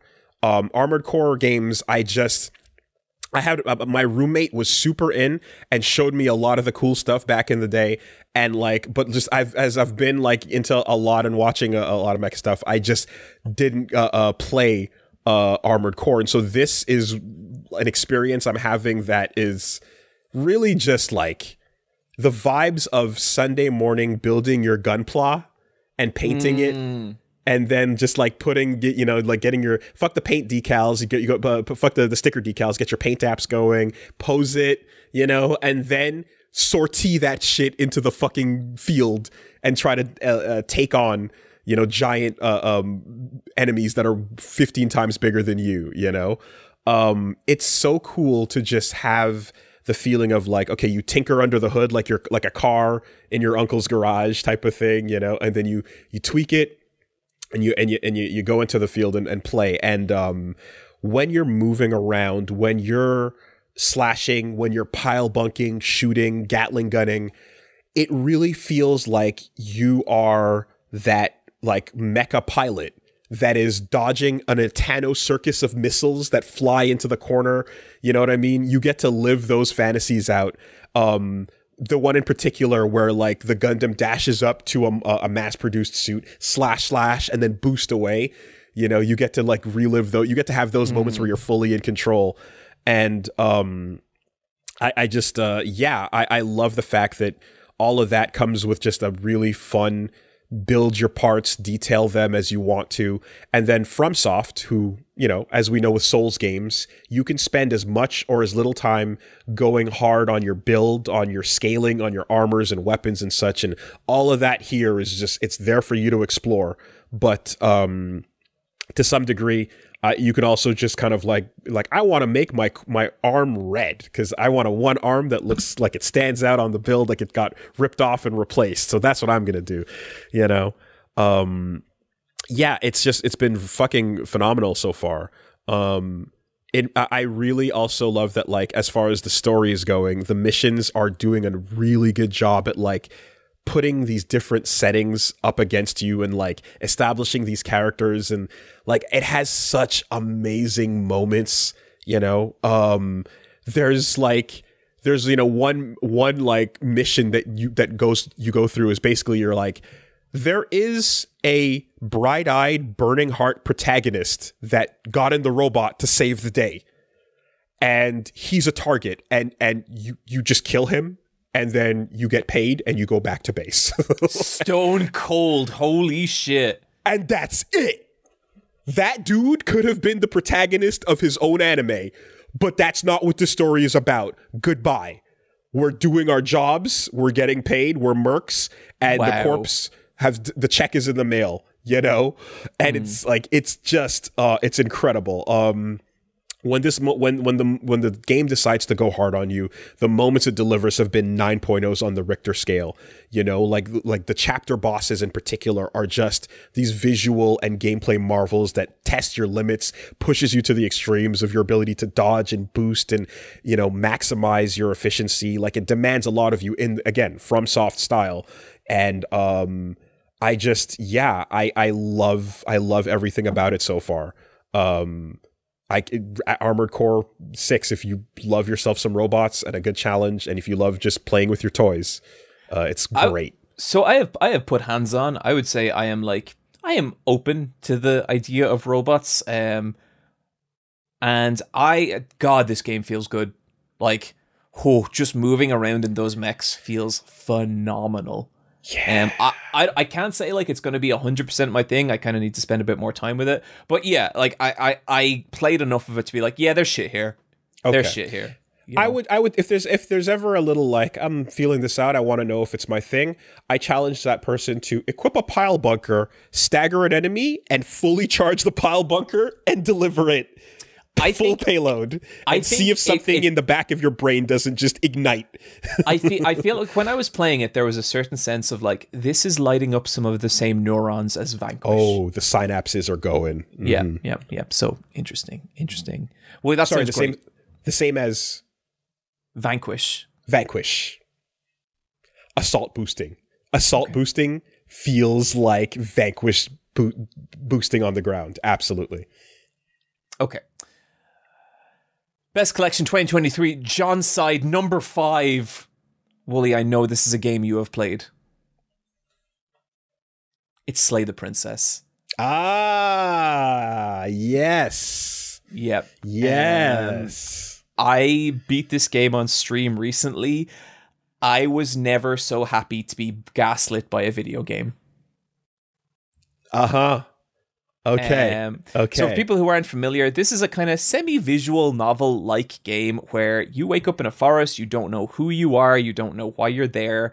You hear the voice of a narrator in your head, and he says you need to go to the cabin, pick up the knife in the cabin, go down to the cabin's basement where there is a chained princess, and you slay her. That is why you are here. There is a lot about this game that I think people should just discover for themselves. Yes. You get down to the basement. The princess doesn't seem so bad. She doesn't seem like she's someone who's going to end the world. But is she? And like it just goes from there.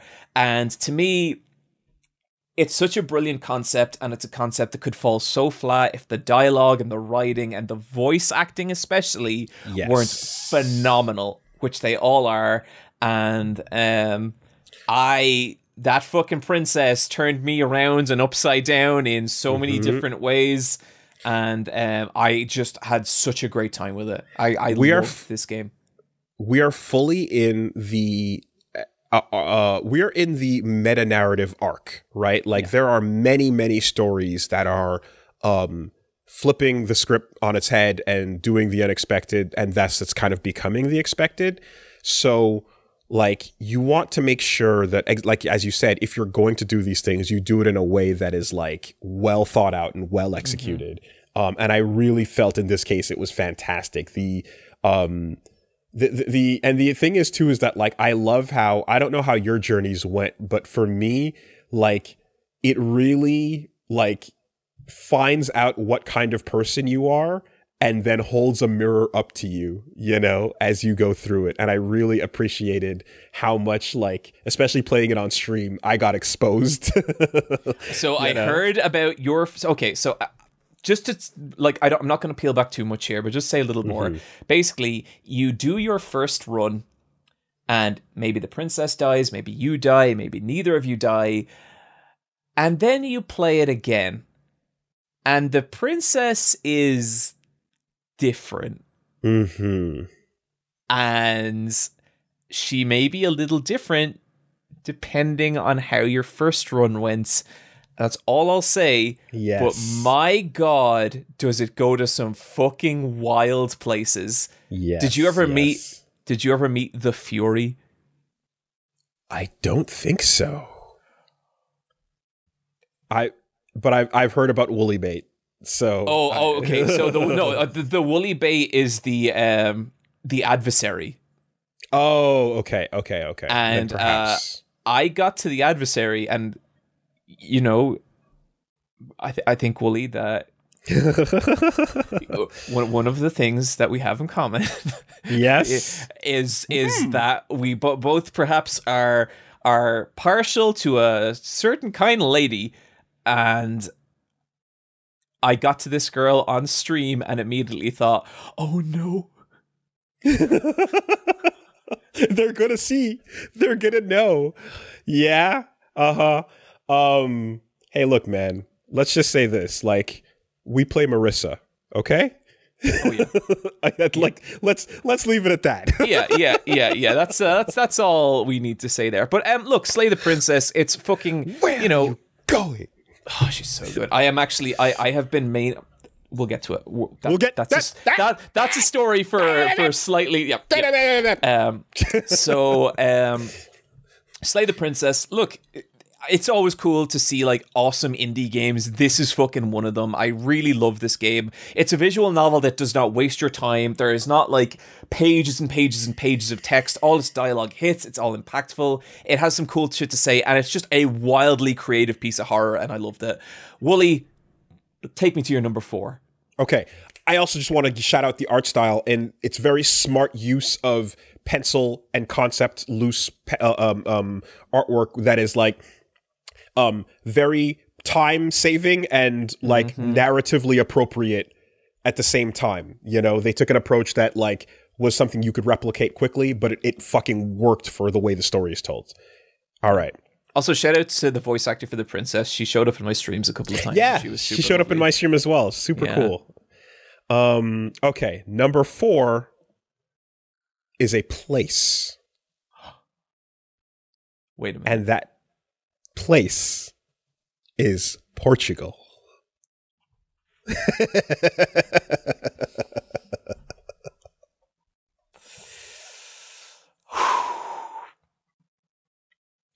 you try the pastel donatas?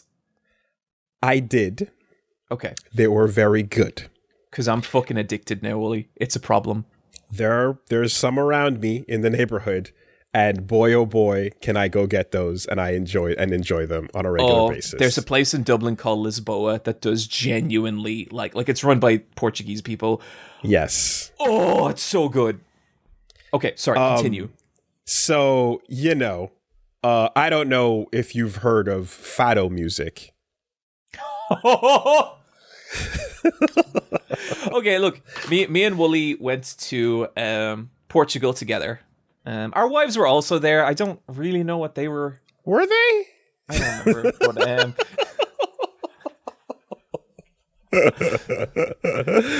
it was great. It was so cool, so cool. Good we were staying in times. like we stayed in like this like kind of penthousey place, which was just fucking awesome.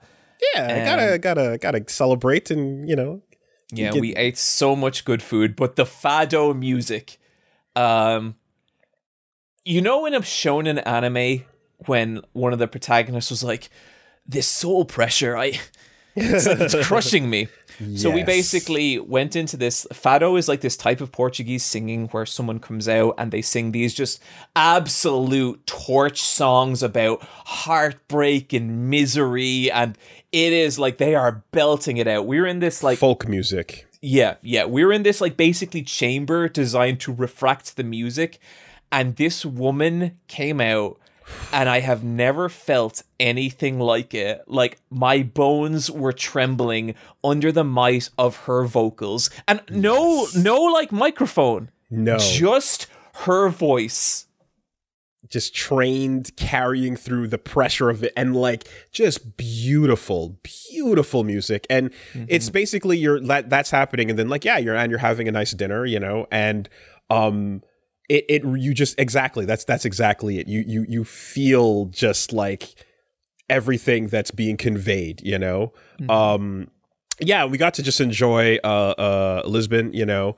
A little trip up to Sintra as well. Checked out some castle facades and had a good time coming down the hill in one of those little carts bikes, you know. Kind of thought we might die, but yeah, a little bit. Good time. Good times. Yeah. You know, and it was just a really nice time just walking around town and checking out the old statues and the old buildings, and you know, creating boss fights out of the various statues that we saw, imagining the lore, you know, and I think overall, it was a very brief time, but it was a beautiful country, and as such, I would like to put the nation of Portugal at number 4 on my list of best collection things of the year. Absolutely. It was such a good time. Okay, number 4 on best collection 2023, John's side. We have conveniently John Wick 4. Oh.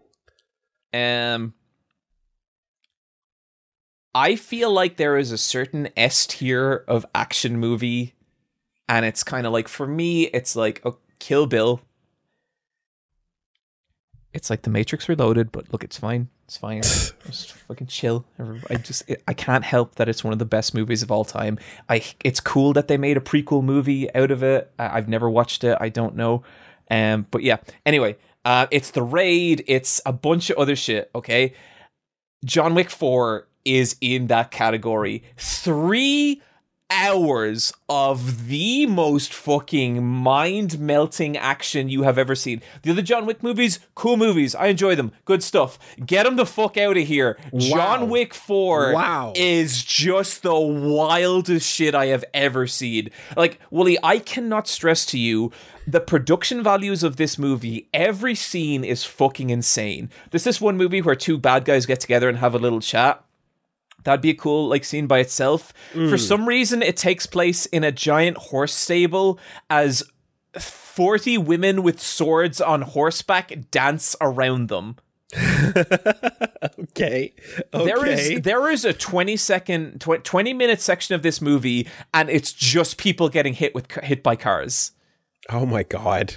There's another 10-minute section that's just John Wick falling down the stairs. It's incredible. There's a bit where it turns into Hotline Miami. It is just unbelievable. I was gonna ask, as the 4th entry, are we going back to the well, or are we digging new ground? We are hurling a nuke down the well. Okay. That is what's happening. It's very clearly meant to be the end of this story, but I think Hollywood be Hollywoodin'. And so I don't know, but I think it's also an extremely beautiful end to this story. It actually ends on quite a powerful message that got me kind of choked up, which I was not expecting, but just incredible movie. Really, I went to see it. It was 3 hours. I was enraptured the entire time. I took my dad to go see it, and he was like, "John, I don't want to go see your 3-hour movie." And then we got out, and I was like, "It's pretty rad, though." And he was like, "Oh yeah." So awesome movie. I loved it. Fantastic. All right. Coming in at number 3. We are in the top 3 of the best collection 2023 Woolie side. There is no turning back, continuing the trend of animated movies that go way too fucking hard. The first Slam Dunk. Oh, I didn't see this and I wanted to so badly. Dude. Oh my god. I am, I'm quite fond of the manga Vagabond. It's pretty okay. I have good things. It has come up on occasion. Yeah, a little more than mid, Yeah, nice try is what I'd say.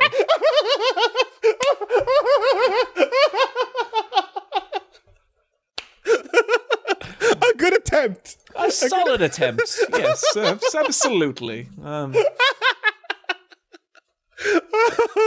Oh fuck! Look, Woolie. Let's be real here. The manga Vagabond, and the most solid B- you will ever experience.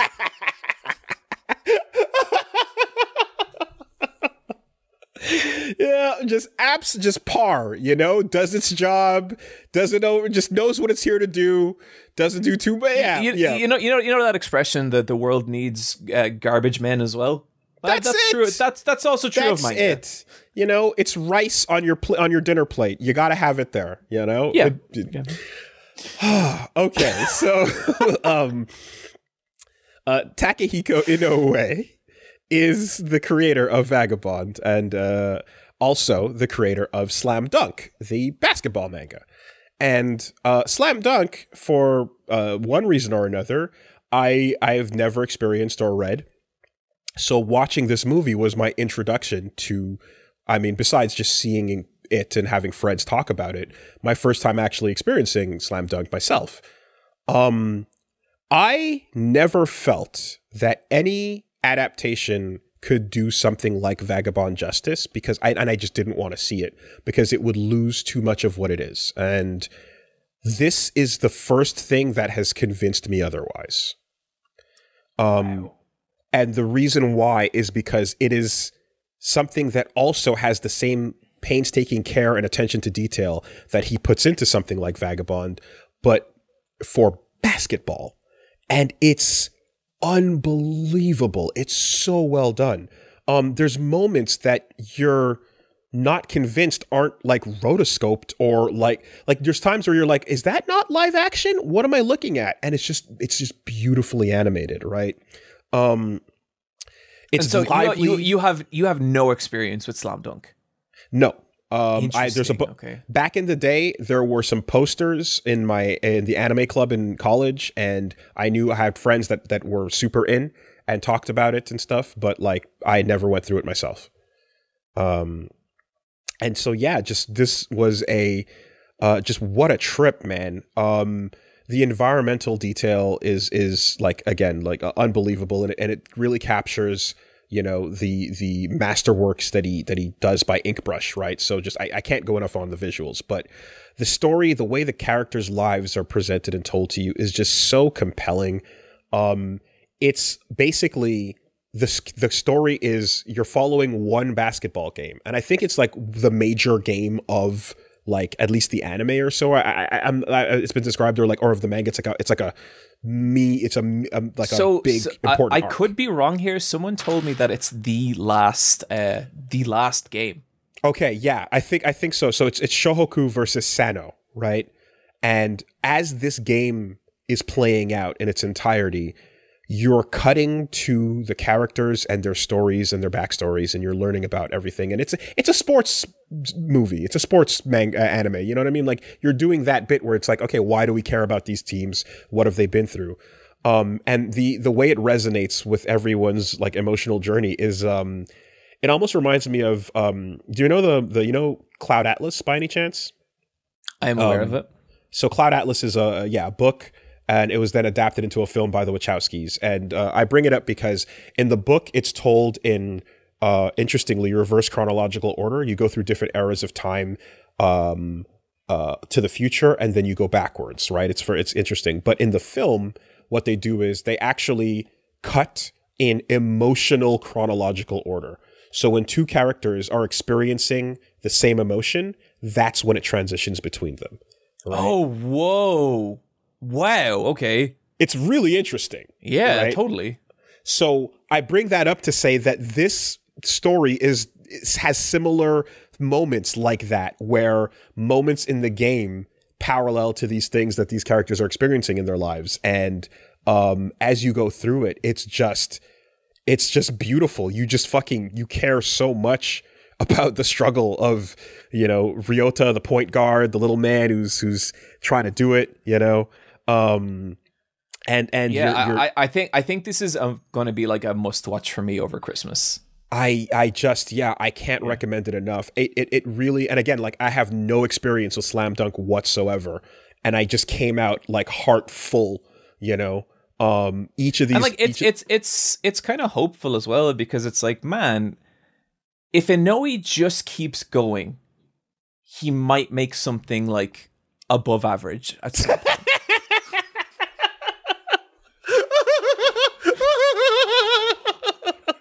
It's a great start, you know? Yeah. The potential is there for him. Yeah, absolutely. To crawl out of this realm of mid.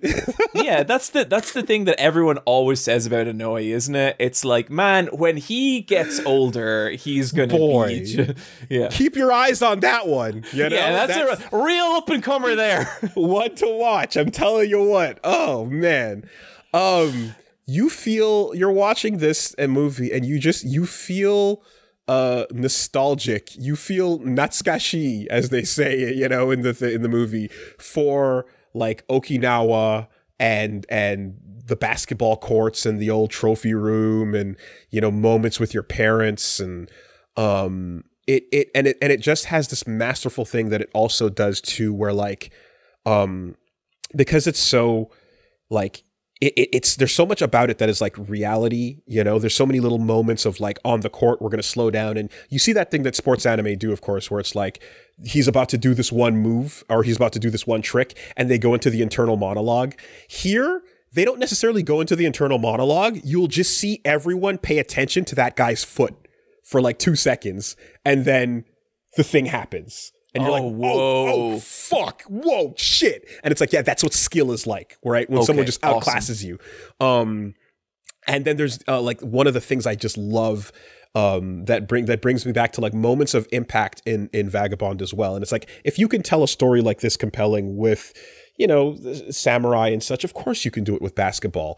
The feeling of when a rebound is grabbed and you land on the ground, and like the impact of like the sound and silence of like, this is mine, right? Like it's such a, just, it's powerful, man. And did I ever tell you I used to play basketball in secondary school? No, I didn't know that. So not like, well, like, and not in any like league or anything. I would just go and play basketball every day, right? Huh. And I was we used to play the year below us, but the year below us actually had like legit basketball players who took it seriously, and they would trounce us every single day. Interesting. And it was just this really like humiliating experience of losing to the year below you every single day. Wow. Can I take a guess? And sorry, go on. Were you a power forward? I was. Ah, there we go. But do you know what was like always the craziest thing to me? We beat them once. On the very last day before we graduated. Okay. Yeah. Oh, wow. What a story. It really was. It was kind of funny how hyped we got for beating people who were a year younger than us at a sport. But Woolie, that sounds amazing. Like, what a fucking incredible sell. And let's just not cut to the other team going out for pizza afterwards. Like, it was their last day. Do you think we sold it right? Yeah. They're pretty happy about it. All right. Let them enjoy it. Don't take this away from me, Woolie. Please. The first slam dunk. Okay, awesome. Woolie, number 3 on the 2023 Best Collection, John's side. It came up earlier. Baldur's Gate 3. Ah, yes. Here we go. I love this game. I love practically everything about this game. I have never played a game before that made me feel like I was playing with a flesh and blood dungeon master. Yeah.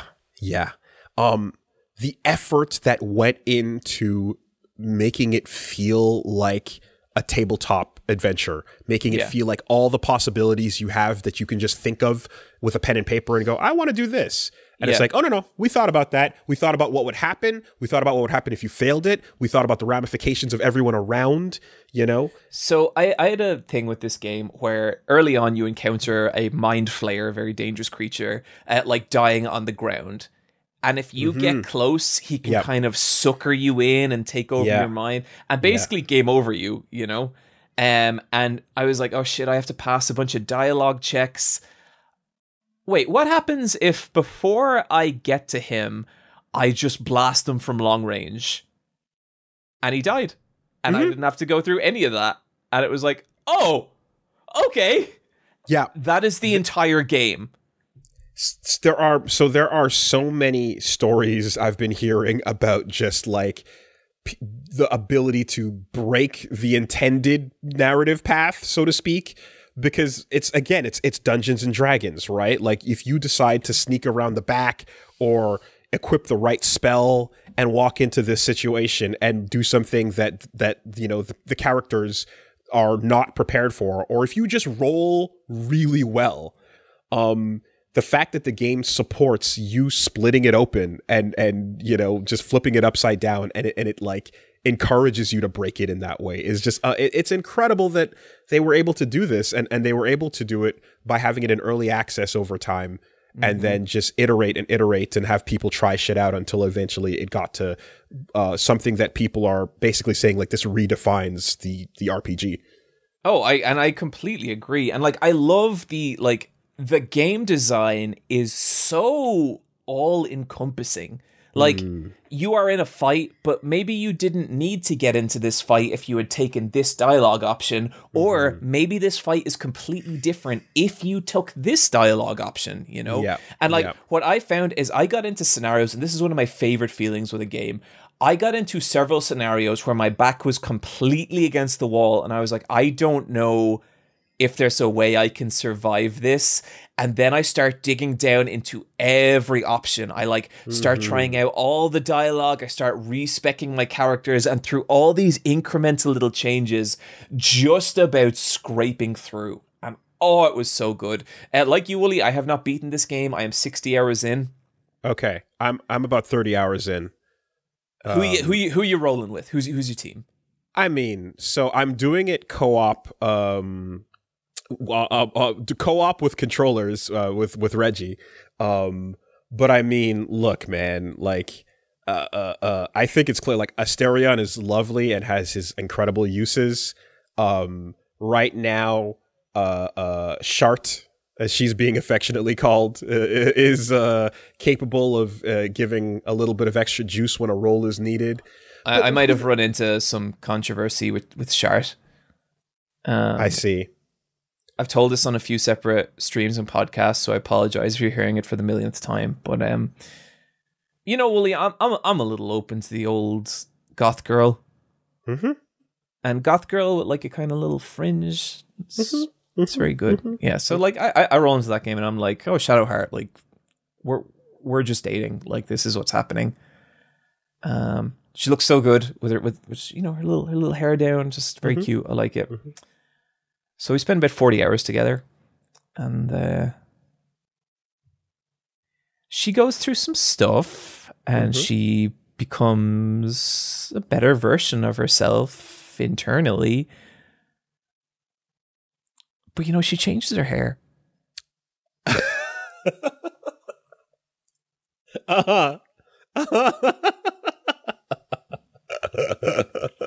I see.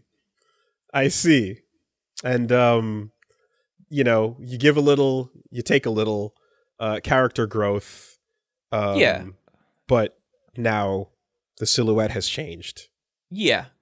And is it really worth it to face your inner demons and better yourself if that's what happens to your hairline? Yeah. Yeah.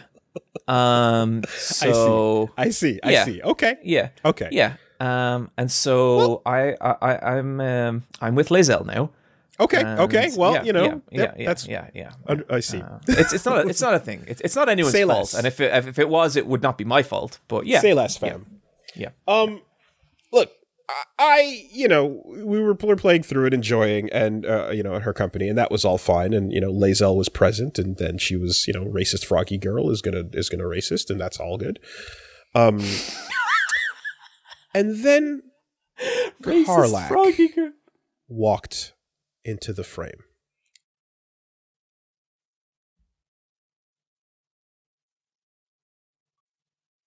Right? Marissa Maines, ladies and gentlemen. And then she did a little jig. And it's like, all right. I see where the next 300 hours is going. Oh, wow. Boy, man. Yeah. So I made Karlach a monk, and she wrecks shit as a monk. That's interesting. I tried the same thing, actually, in when I was messing around. I gave that a shot just to see, and you can actually change their class, you know, and the game supports that.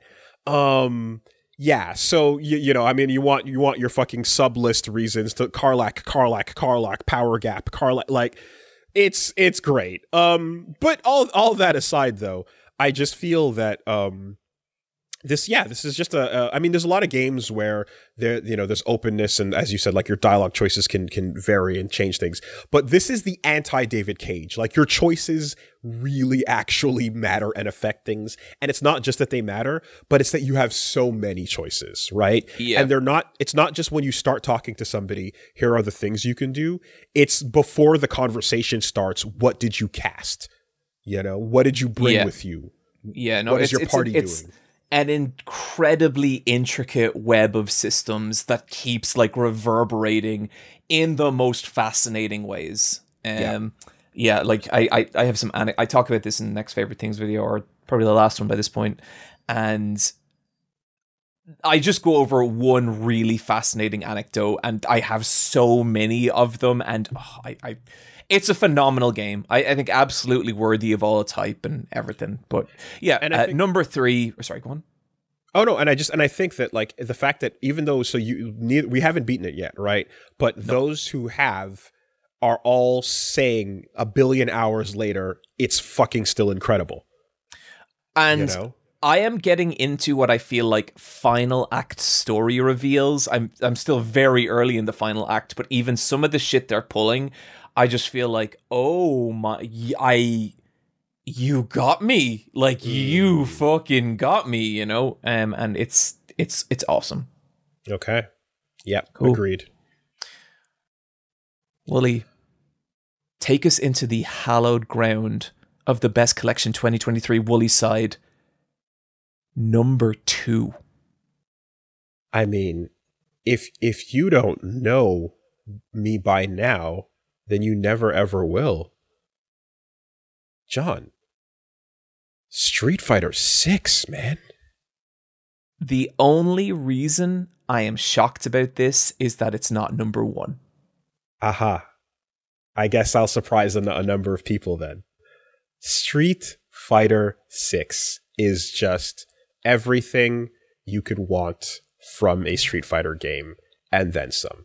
I've for years been wanting to see the quality of life that the genre has gone through over the years has been spread apart across different games, and no one ever brings it all together in one. It's like people need to copy each other's homework, and they just don't.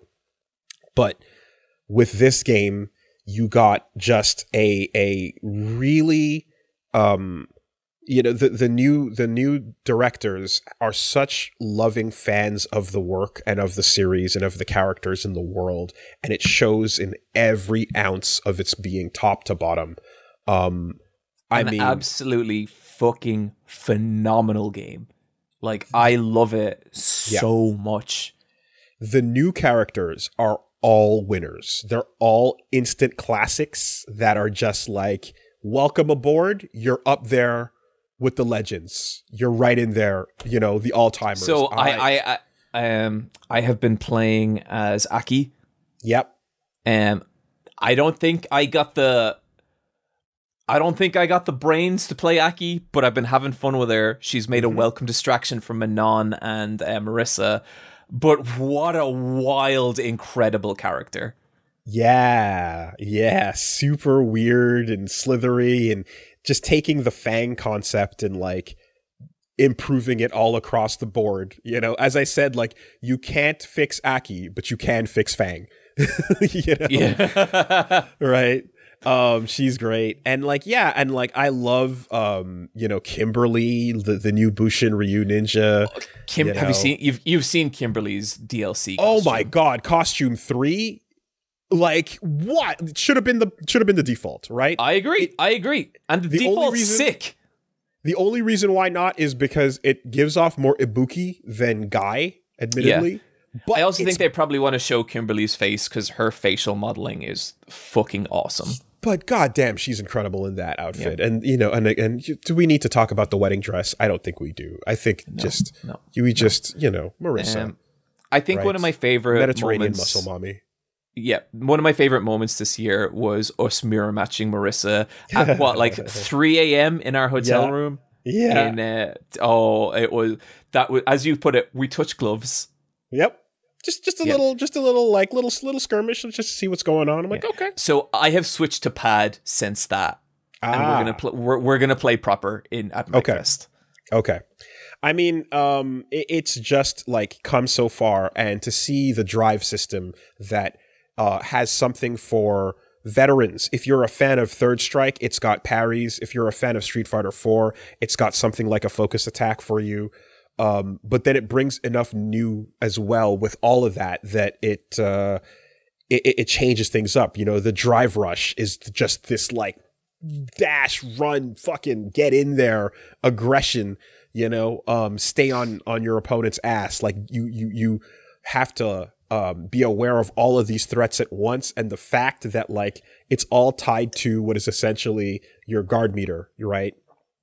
It changes so much. It's like you're familiar with these mechanics, you have them all available, but also your EX moves, your OD moves now as they're called, are tied to that.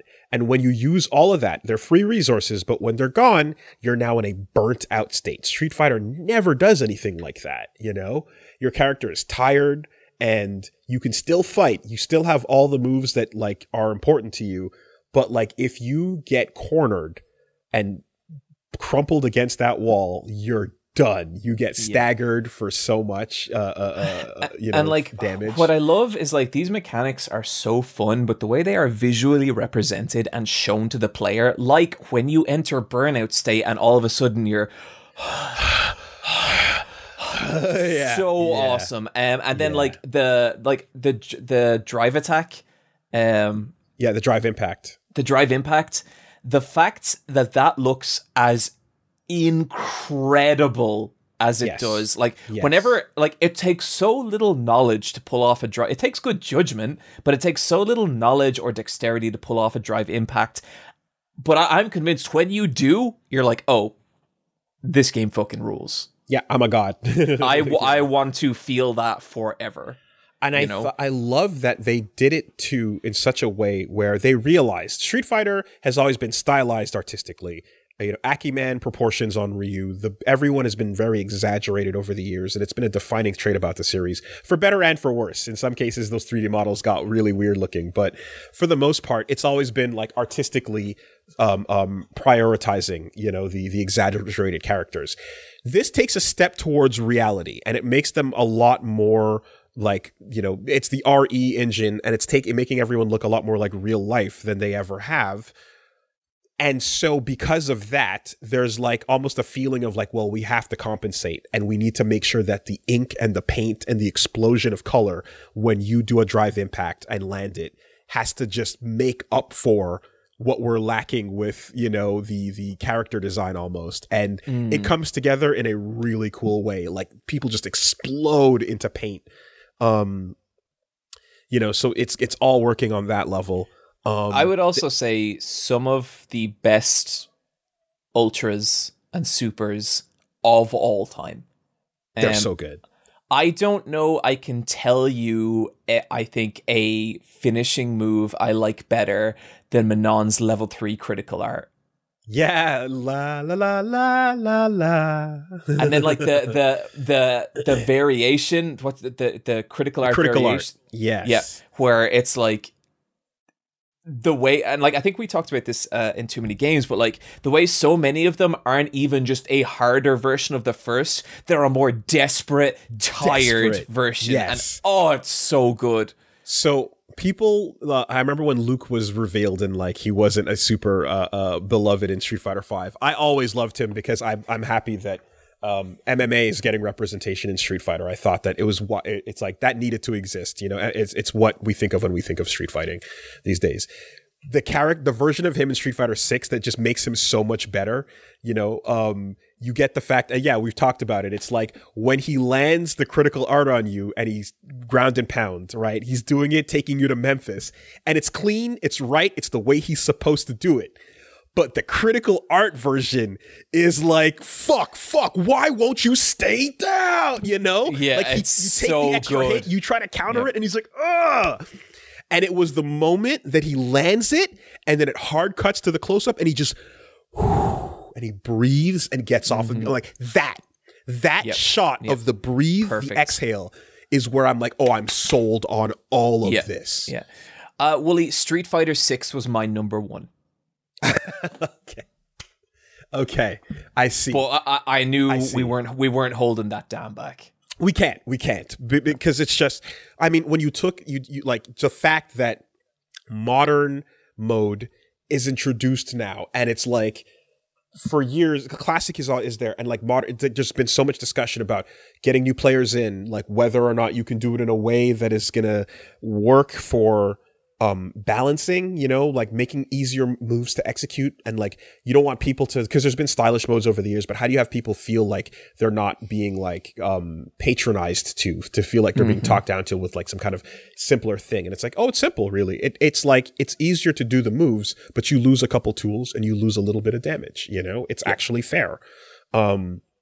It's great that they have that implemented in a way that is just like, we've embraced it, you know? They've come up with the ability to just embrace as well things like, you know, making PvP wackiness in a Souls game, all that batshit memes, get your avatars together, go do an avatar battle, have all that fun over here.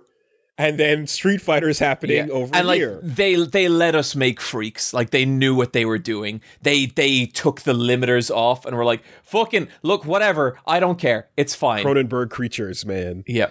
And then you've got a world tour mode. You've got a story mode that you can go to and level up your character with and learn moves and do Hado Pizza to learn how to do a little Hadoken input or a Sonic Boom. Yeah, that stuff's so great. And like, I love to see like accessibility stuff like that. And like, yes. like me and you are never going to need it, but like, it's cool. Like, yeah, bring people into fighting games, for God's sake. Incredible. You can play blind. You can play with sound notification, like all kinds of different. I was so like, I know that you like the Game Awards, like whatever. I was so shocked it didn't win accessibility at Game Awards.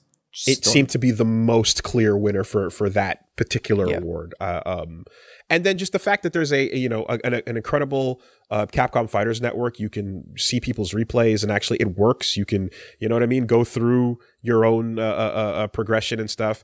And the training mode is better than it's ever been. If you're a veteran of the franchise and you want to train and learn and improve, or if you're brand new, it has all these little training options that are like, here's how you practice whiff punishing. Here's how you practice stopping jump-ins, you know, or here's frame data, a really scary concept that like, see, and like they give you a little description too. It's like, hey, this seems scary. It's not that bad, but no, it's not.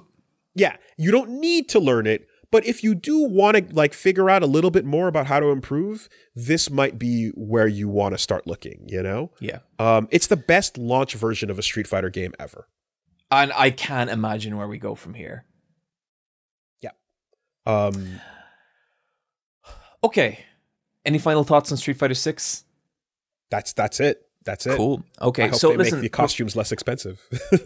now Street Fighter 6 is my number 1. So all I got is my number 2 left, and then we'll do your number 1, Woolie. But real quick, I just want to give a few shout outs to things I think are super interesting that might have made my list that I have not spent enough time with. Number 1, Alan Wake 2. I'm only a couple hours in. Seems rad. Number 2, Lies of P. Lies of P came out and it got a pretty it's pretty good. And now I feel like you're seeing people digging into it further and being like, no, this fucking rules. Like, this is awesome. It's more than Bloodborne at home. Yeah, Joseph Anderson just put out a really good video about it. That's a really great breakdown. Elfelt in Guilty Gear. I've only spent a couple of like an hour as her. I had an amazing time. My God, she is so fun to play as. Seems really cool. Mm-hmm. Yeah, probably a bunch of other shit I'm forgetting. But my number 2 for the 2023 Best Collection John side is a game that does not exist. Vermis.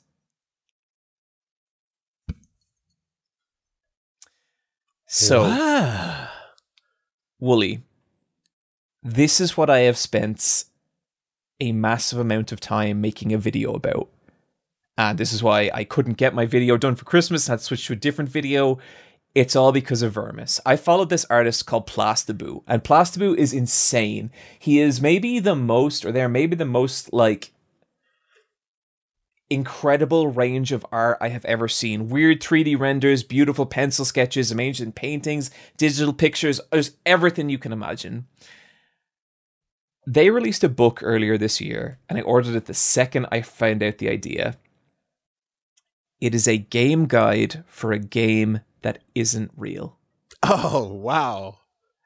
and okay. It is one of the most incredibly presented, actually I think I have it here. It is one of the most like incredibly presented things I have ever fucking seen. and it's like the layouts of the pages is just like the most beautiful shit. And it's like the graphic design, the illustration, it takes you through an entire game. And like it wouldn't even just have to be a video game. This could be like a Dungeons and Dragons campaign. Right. And there's all these like hints and implications at the rules that govern this world and like the gameplay mechanics and how they work. Like there's a character select, there's equipment pickups, there's optional side paths, there's all this stuff. Are there screenshots? There's no screenshots. That's where it draws the line. So this could be like a Legend of Zelda top-down pixel. This could be a Dark Souls game. And it's very clearly hugely influenced by like FromSoft stuff, but it is just unbelievable. It is one of the most brilliant creative things I have ever experienced, and I absolutely love it. It's like $15. It's like not even expensive, you know? And I am going to release a video in 2023 heavily centered around this thing. Interesting. Yeah. Okay. And I guess like, I mean, I have to wonder if it's like the story of someone who wanted to make a game and then couldn't and then decided, let me just do this anyway.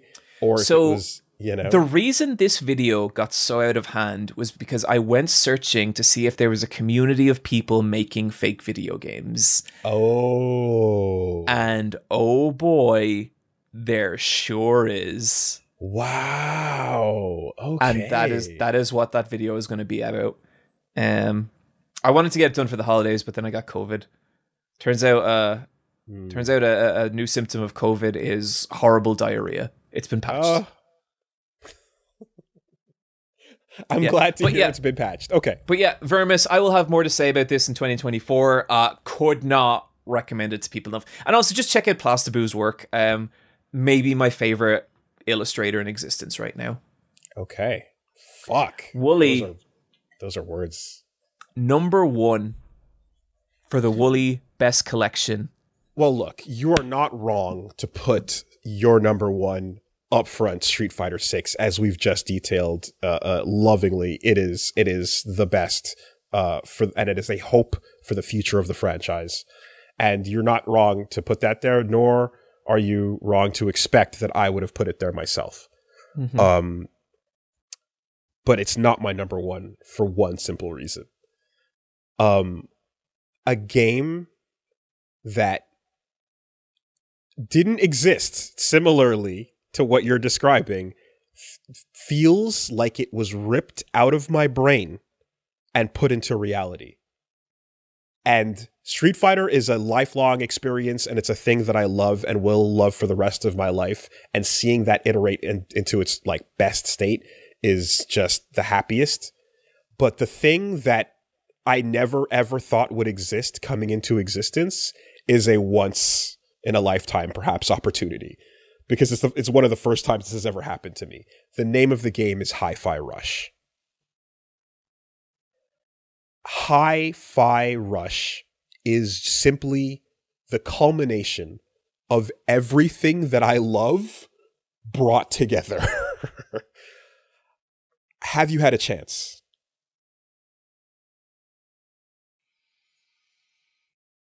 Woolie, there's a conversation I've been dreading between us. Okay. All right. That's all right. That's okay. Let me get there. All right? That and you know what? I mean, I'm so sorry, dude. I know how much you love this game, and I tried. The name of the show ain't Friendly Wolves. So fine. So be it. All right? Let me get it out. Let me get it out. I have come at this conversation mentally from so many angles. I didn't think it would be your number 1. Okay, no, listen, you got shit to say. We'll get to it. Let me just talk to the jury. Okay. Let me just talk to the bench, all right? Okay, Look, okay. Personally, and that's the thing, is the things that I love are a character action game in the style of a Devil May Cry, right? I love a game that is the aesthetics of a Jet Set Radio. The rhythm gameplay of a Gitaru Man, right? The amazing OST. Willie, don't you dare invoke Gitaru Man. Emotions are already high enough. The amazing OST and boss music pop-offs of Metal Gear Rising: Revengeance, where the vocals kick in right when the action is at its peak, right? The assists and team hyper combos of a Marvel versus Capcom. The humor and setting of a Futurama episode, right? A game that has JoJo love, out center, front, and obvious. A game that loves parries as much as almost I do, in that it dedicates an entire boss fight to parries. A game with love for Kamen Rider Hibiki. With a game with like a ridiculous Xenogears reference, and just it's all of that coming together, and not to just say that it's built on all these things that remind you of things, because when it comes together, it comes into something that's just really fun to play, and you vibe with it, and you listen to the music, and you do your combos, and you just, when you hit that S rank and you get the chai to the beat. It just feels great, man. Like all the bits in comedy are just like, they know of the pain of corporate soul drain. They've been in the QA trenches. I've been in the QA trenches. I used to test video games. Like everything about that whole section of it, like they just understand like that aspect, the bureaucracy and the bullshit. It's hilariously landing all of that. And all of this came out of nowhere because Tango Gameworks, they dropped it like almost like when back in the days when you'd flip through a GamePro magazine and see an ad for a game that's like out now, and you're like, I didn't know this existed, and here it is. They're the Ghostwire guys, aren't they? Yeah. No. Wait. Are they? Hold on.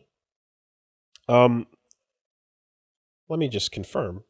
But I know Bethesda published, and Ikumi Nakamura did. Yeah, Tango. Yeah, that's the developer. Yeah, okay. Yeah, correct. Yeah. John Johannes, right, a JoJo for as well, in charge of this project, that just like did an amazing job bringing all these things that I love, and I just feel that like there's been so many times throughout life where I was like, what if there was an action game where the music synced perfectly to your moves and vice versa, and the two just had a synergy to them, And so I feel like this, when you're in the flow state, and the music is rewarding you, and you're on the beat, and you're playing it all, and it all comes together. It just felt so awesome, and it was a brand new experience. That I had always wanted to exist, by the end, I loved the peaks. The characters were great. I couldn't really ask for much more. Like, the only thing I wanted to be able to do was to go back and play more during the sessions in between me let's playing it. But outside of that, it was just like, okay, go back and beat it, and then you'll be fine. Okay. And then the fact that it has a soundtrack that is like streamer safe or like full on licensed music, and they're both synced to these boss fights, and they're both fucking incredible. So even if you turn off the licensed music or you stick with it, you're hearing a great, in some cases. And that is really cool, because it's kind of like that's kind of like two different playthroughs, right? Like if I love this game, okay. So the first boss is 9 Inch Nails, right? And if I'm aware. Yeah, and like that's incredible. But if for any reason you're like, you don't want to, you're doing something like I do, and you have to, listen to the unlicensed music, you still get an incredible original soundtrack, and it's phenomenal. The fact that they went that hard when they didn't have to. Someone gave a shit. Like, someone really fucking cared about this thing. Top to bottom, you feel like someone gave a shit, and that's I just loved it. Yeah. That's the blank space where now the prosecution steps up. No, it's fine. It's fine. Okay. Listen. I appreciate the hell out of like what an amazing pitch for that game, and I now understand why it's your number one. And you know, I think for me, I will occasionally encounter a game and it's just a vibe thing. It just does not click. It does not connect. And there's nearly like a repulsion about it where I'm just like, no, whatever this is, I cannot get into it. Life is Strange was one of them. The original Life is Strange series. I just was like, this is like nails on a chalkboard to me. Yeah. And I'm so down for the hipster world. It's funny. I'm down for the hipster kids. Do it. Do your thing. It's got to be for someone's got to make those games for somebody, you know. So with Hi-Fi Rush, I appreciate it had a lot of cool stuff going on with it, but there was an element of it that I felt like I was experiencing an unironic Poochie episode. Wow. Okay. The chai self-insert. I just couldn't handle chai. I was like, man, fuck this guy. It's all about him, so that's... But look, I have already been through this on stream. I have been howled at in the streets for this opinion. I understand out there it's wrong, but in here, unfortunately, it's right. Is it because Corsica's a Scot? No, I like the Scots. Okay, all right. It's the fucking English. That's not true. I have a lot of English friends. But also, feel free to chuck this down to me being a rhythmless fuck. Oh, did you have a hard time with the I actually did. Yeah. Yeah, interesting. And I like rhythm games, but I think a lot of times with rhythm games, it's me like blunt forcing my way through them. Did you put it on the more forgiving mode for margin of error? I'm not sure I did actually. So you can when you play, like you could play on a more strict rhythm requirement, or you can play with a more loose rhythm requirement. And you know, if you are rhythmically challenged.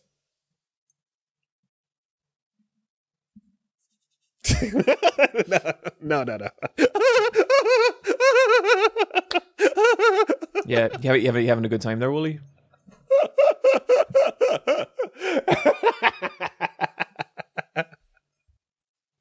If the beat is difficult, there's a mode that actually like makes that part of it easier. So, but Chai is the main character. You have to, you know what I mean? It's Fry from Futurama. You're gonna have to be down with Fry to get into this, right? Like, yeah. But look, I think the center of it is just something about it that did not vibe with me, and I'm not super interested in like tearing the game down or explaining to someone why they shouldn't like it. That's for the next section. Speaking of which, Woolie, yeah, you kind of hit the nail on the head there. Name of this podcast ain't Friendly Wolves. It's Versus Wolves. And you guys may have noticed that we've been listing out our, our separate lists, and there's been no overlap. It's just been a very harmonious experience of the year list. Well, you can take that and toss it into the fucking sun, because welcome to the Tournament of the Damned and the Great! Where would we be without a tournament arc, John? What is the point of art if you cannot say it is better than other art? So the way this is going to work is we're both going to take our top 8 picks, drop it into a randomizer, do a tournament bracket, and decide the 2023 Versus Wolves champion of intergalactic battle triumph and success.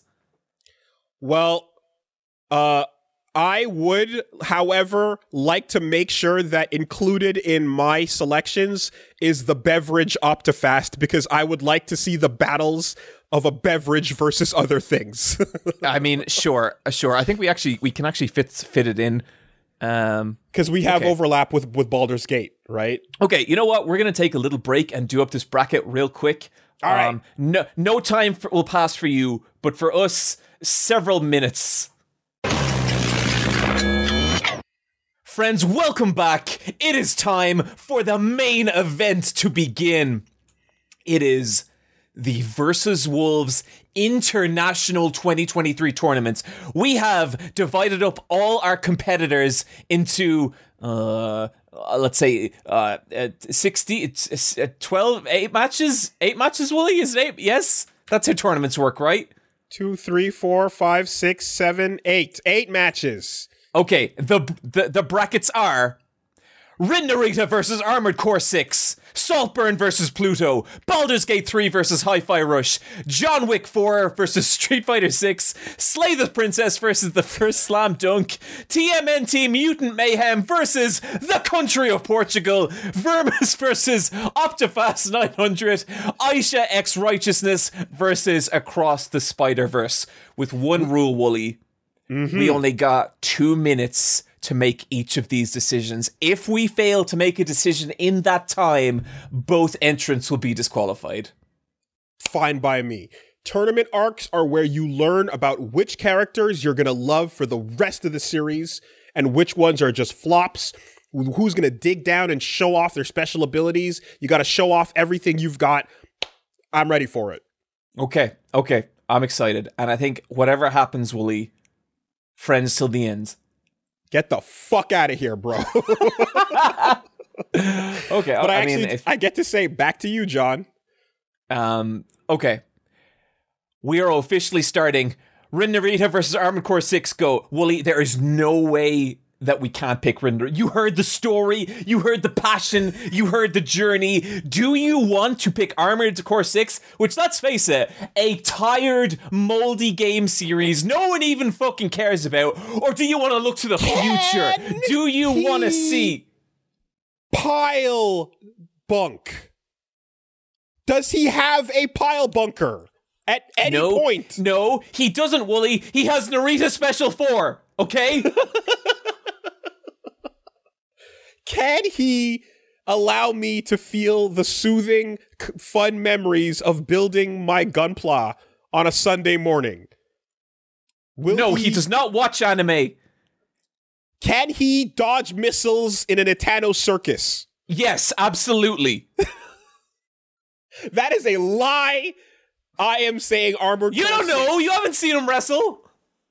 I have not seen him wrestle. This is true. The 1 minute time limit has passed. We have 1 minute to make this decision. Okay. Rin Narita is one man. There are many lovable characters in Armored Core 6 who you hear and grow and watch throughout the journey of the story. And FromSoft has delivered them with ever so much grace and talent. And it is a beautiful thing to witness and to behold. You can build your own robot in any possible way. What can Rin Narita bring to the table to challenge this? He's the son of strong style, Woolie. He's what? Do you love Okada? Do you love New Japan? This is the man. We have 20 seconds. This is the man inheriting their destiny, Woolie. He can do it. Woolie, you have to trust me. Rin Narita is the way to go on this. Are you sure? Because Armored Core is here and established. Woolie, we have 8 seconds. Woolie, I will give you a pass for another round. Are you sure? 3 seconds, Woolie. Fine, Rin Narita. Oh, we barely made that one. Rin Narita goes through. Thank God. I'll trust it. But damn it, a good game fell today. A good game fell. But will a good film/anime fall? We got Saltburn versus Pluto. Astro Boy is the beginning of so many people's journey, the introduction of the boy hero that they know and they love, and Pluto in particular is all of that taken into the modern era. It's Asimov. It is the robots. It's the dreams of Electric Sheep. Okay, you know what, Woolie? I think I'm actually with you on this one. I think Pluto should go through. I love Saltburn as a movie. It's fucking incredible. To me, what I've seen of Pluto and what you've said about it makes it feel like it's just that nudge above. There is something special about Pluto, and I do think it deserves this win. Tired, middle-aged Japanese man who's just had enough wearing a trench coat moves on. No, he moves on. Motherfucker! Fucking God. Baldur's Gate 3 versus Hi-Fi Rush. The 2-minute timer has started. Okay, look, Woolie. Why? Woolie, look at me. Look at me. Look at me. Why? We both love Baldur's Gate 3.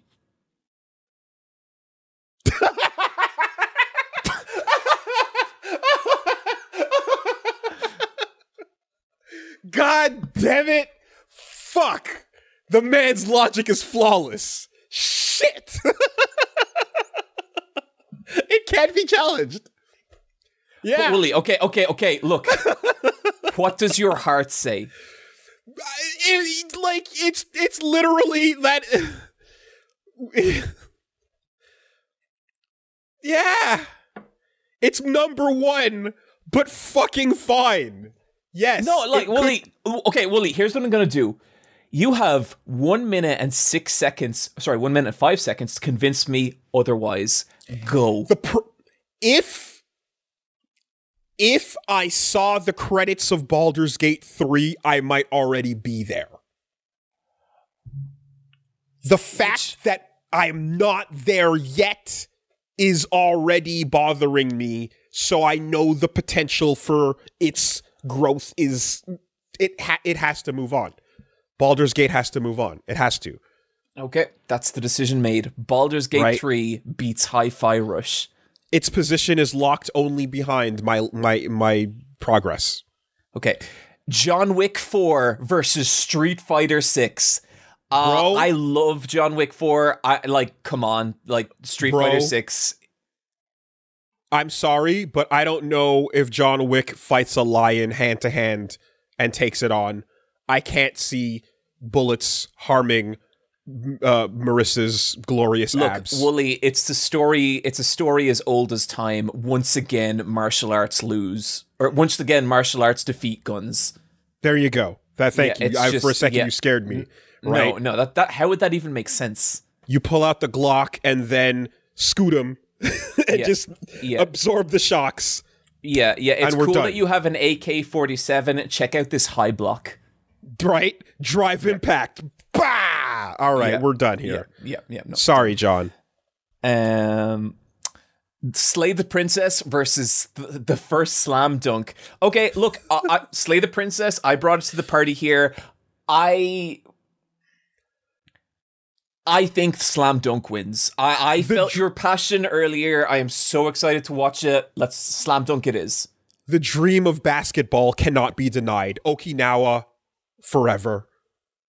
We got to do it. Come on. We got to do it. Simple. If only for this chance for a mediocre artist like Inoue to get a shot at the big time. But that's what I love about the idea of the first slam dunk. We have this amateur, this newcomer in the world of manga, and it shines. Woolie, the fact that this movie is successful, I imagine, has to shine some hope into his sad little life. Just a small little, no one thought he could make it anywhere, and finally he's got a shot at the big time. So let's believe in him.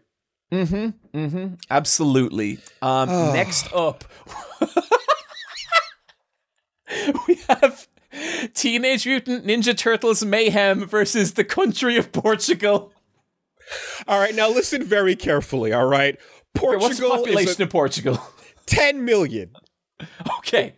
The population is approximately 10 million people. Okay. It is a culture and there's a language. It is a beautiful, storied, traditional place with great food, great history, lots of old and lovely stories and buildings and architecture and everything. And yet, 4 scrawny, prepubescent turtle boys and Seth Rogen dialogue. I counter with the fact that they play MOP's Ante-Up Twice. Ante-Up Twice ain't fucking going down. I'm sorry, Portugal, but you lose to MOP. It's not, it can't happen, bro. It can't happen. It doesn't even make sense. Fado music is beautiful. Ante-Up is fucking culture, bro. You can't do it.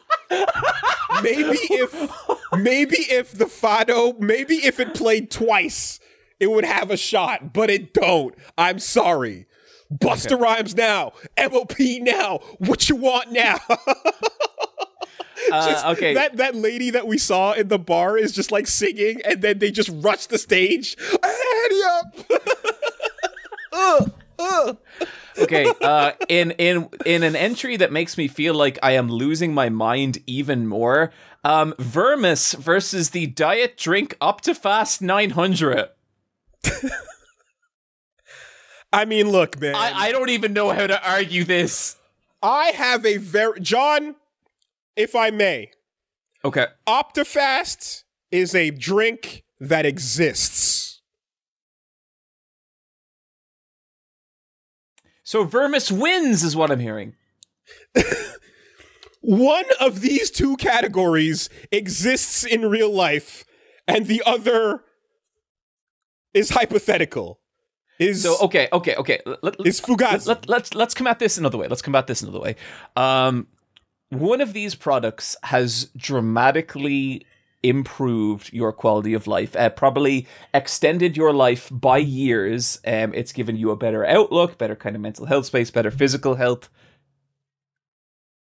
And I don't see why that couldn't be Vermis if you read it. Okay. It's nice to live in a world of make-believe and pretend and hopes and dreams that will never happen. And trust me, as someone who's had lots of ideas for games that have never happened, it sure feels nice when you can get them out there in the form of a book or maybe a t-shirt line or two. But nonetheless, Optifast is a real thing that exists and does change and can change lives.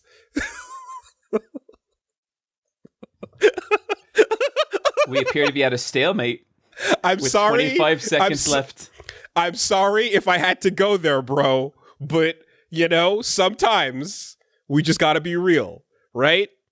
The hypothetical, the idea, the thing that doesn't exist, versus the living proof. And I argue that other lives might 3 change seconds for the left. better. 1 second left. Fine. You win. Fine. It up to your little drink goes through, Woolie. I hope you're happy. 225 calories of victory. Oh, that is really good. And finally, Ayesha X Righteousness versus Across the Spider-Verse. All right. Look, I think Spider-Verse takes this.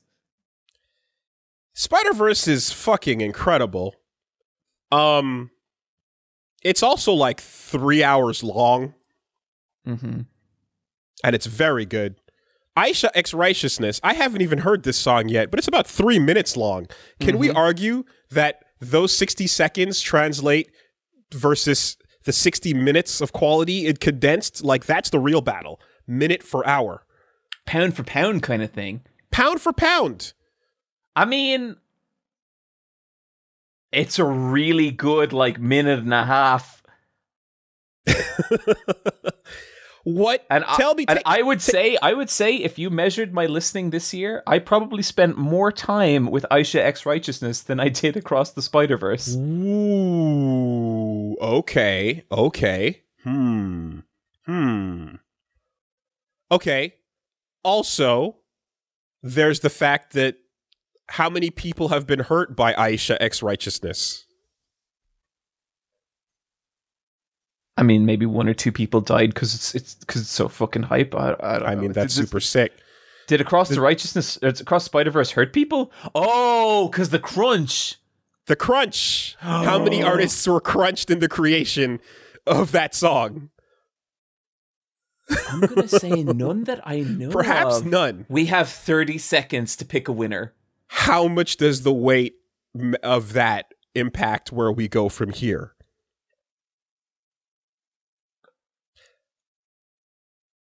I cast my lot with Ayesha. I'm going with Ayesha. You're going Ayesha? Did I win you over on? Yeah, okay. All right, we're going Ayesha. You did. Okay, cool. That is the Ayesha. Preliminaries done. We now enter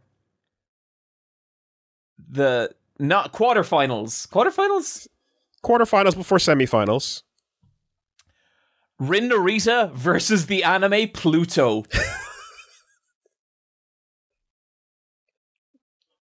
I swear to God, man.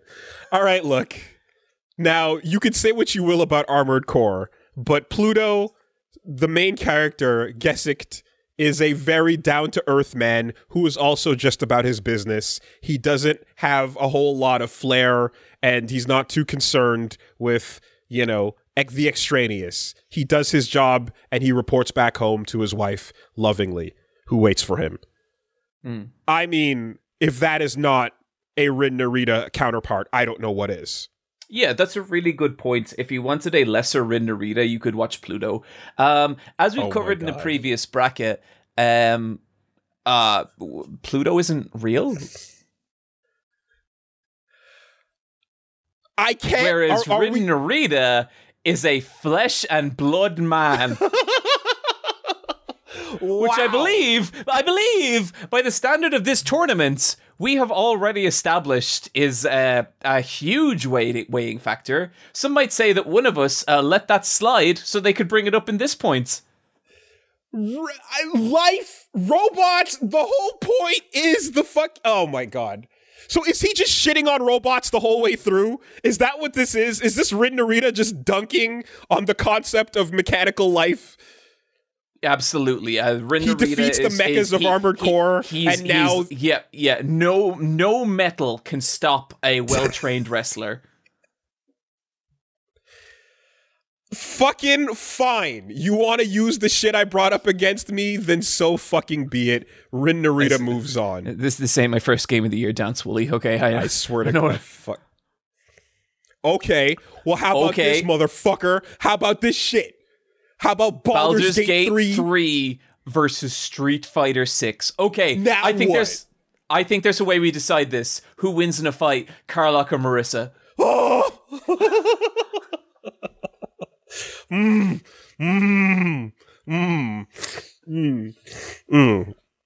me get that nosebleed out of the way.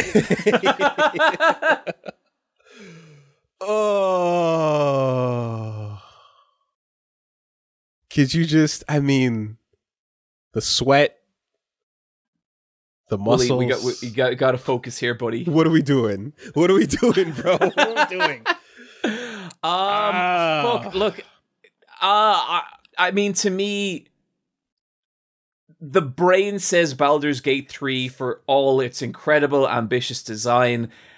My heart cannot move past Street Fighter 6. It's just the heart. It is like just such a monumental achievement in fighting games, and I know I'm going to be playing it for the next 5 years.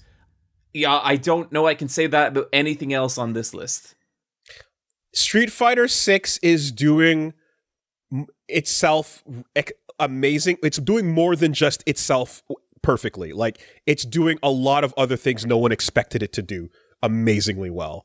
And that deserves it. And also, think about the way that she walks after she punches you into oblivion back into the frame, dude. Yep. Take my love. Yep. Take how much of it? All of it. All of it. All of it. Street Fighter 6 moves on. Street Fighter 6 moves on. The first Slam Dunk movie versus TMNT Mutant Mayhem. I think I gotta go with the first Slam Dunk movie on this one, dude. I think you sold it incredibly hard. And I love TMNT. I love the Teenage Mutant Ninja Turtles movie, but the big flaw in that movie, I would say, is that at an hour and 10 minutes in, a giant monster shows up and it's time to stop the giant monster, which is how so many of these fucking movies end. Okay. And whereas it's already burnt its MOP pass, okay? Yes, this is true. However, we are again hitting the streets with basketball, but yes, fine. We don't have to, it can't be the same point every single time. But a giant does appear in this as well in Slam Dunk in the form of Akagi, and the other center that he has to fight, Okay. Look, yeah. Ball life. Ball is life. Ball wins, okay, right? Okay. It's just what it is. Optifast 900 versus the song Ayesha X Righteousness. mean, this is just the net positives that it brings to your life versus the net positives it brings to mine. You know, and we'll see whether or not. Look, I'm cool with Optifast going through. I mean, look, like I said, one of these things will continue to show its benefits into the next year, and the other might not. I thought you were going to say, and the other is Optifast. And the other is Optifast. All right. Optifast moves on. Semi-finals. Rin Narita versus Street Fighter 6. And this is an easy one for the first time. I think we both know what has to happen here. So that means the finals will be Rin Narita versus either the first slam dunk or... I'm sorry, what? Is this what it is? Okay, no, now hold on a minute. I was concerned when approaching this show that this would be a veiled excuse to just run fucking wrestling shit. Whatever do you mean, Woolie? What? Okay, all right. Okay, now, what's now, wrong? Hold on. Woolie, you seem upset. Let's hash it out. What's going on, buddy? All right. Can we? Are you upset at how the first semi-final went? Can we bring it down to brass tacks here in the same way that it was Karlak versus Marissa? This has to be Rin Narita versus Zangief. Okay, is it a shoot or is it a work? I mean, does Zangief do work? I don't know. You tell me. And I think the fact that Street Fighter 6 has never defined that is a major strike against it. Zangief works shoot all day, every day. He defeats real fighters with his pro wrestling style. Everything he does has developed his body into an iron, invincible muscle fortress. I don't know that Rin is ready for this. But what if one little boy, 20 seconds, Woolie, what if one little boy can make his dreams come true? Okay. Can Rin Narita land a cross-up on Zangief because his lariat doesn't hit behind his head? 5 seconds. Can he land a cross-up? Fine, Street Fighter 6 goes through. Street Fighter 6 enters the finals against either the first slam dunk or how did this get to the semifinals? Optifast 900. You have anything more to say about this fucking drink, Woolie? Because like the longer we get into this, the longer it's like, oh, you know, this drink means that Woolie is going to live a long and healthy life. That's starting to look like a pretty bad thing to me, Woolie. You know, how about this? This? Okay. I'll give you Rin Narita.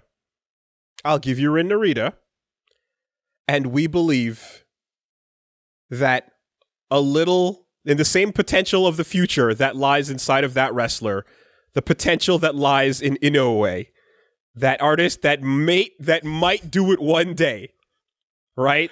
The inner talent that has not yet been unlocked moves on to the finals. How about that?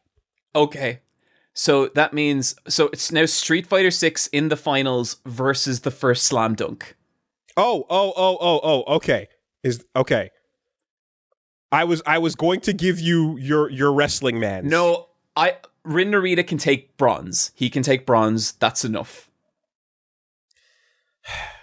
The life-changing Optifast. What the fuck is this list? I mean, what, like, dude, I'm telling you, it makes it's huge. It's a big deal. Like, the first Slam Dunk is a great movie, but this shit...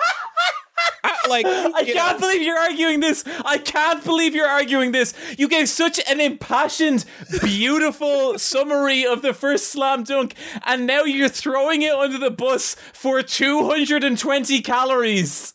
225. 225. 20 seconds, Woolie. We need a finalist. I am not budging. Optifast got me through the first Slam Dunk. I was able to experience that movie and enjoy 10 it. seconds, Woolie! Fine. What do you want? I gotta go. It's first Slam Dunk versus Street Fighter 6 First Slam in the Dunk finals. it is. The drink has been defeated. The drink, an almighty powerhead dark horse in this competition. Okay. The finals. The first Slam Dunk versus Street Fighter 6. No time limit for this one. Woolie, I just want to start by making one single point. Little Inoue needs a win. What does that mean? I mean, clearly his career has never really taken off. He's never done a work of any real significance. And I think if we could bless him with just one win, I think that would... I mean, imagine his happy little... What is he, like 20? Imagine like his little face just lighting up when he hears Just turning his life around, you know? Like some recognition for the first time. For the first time ever, he might even get like a follower, you know? It's kind of incredible. Yeah. Like, Man. Imagine how much that would mean to a young man. Yeah, you know, Street Fighter has been out here changing lives for so long, you know? But this little scruff muffin over here, just coming out of art school, it's got a couple of ideas, you know? Oh, got a couple ideas, pocket full of dreams, you know. Gotta love him. Gotta love that can-do attitude that comes only with you. He needs it. Street Fighter doesn't need the win, right? But the Street underdog story. Need the win. Yes, that's what this tournament has been, the underdog story. Congratulations to the first Slam Dunk, our first ever versus Wolves experience of the year. 2023, the best collection. 2023, the best collection, draws to a close. What a goddamn champion. What a goddamn champion. Incredible. So, Wow. So I don't know, Willie. I don't know. I guess we do this again next year. Yeah, I mean, you know, that's cool and all. But what if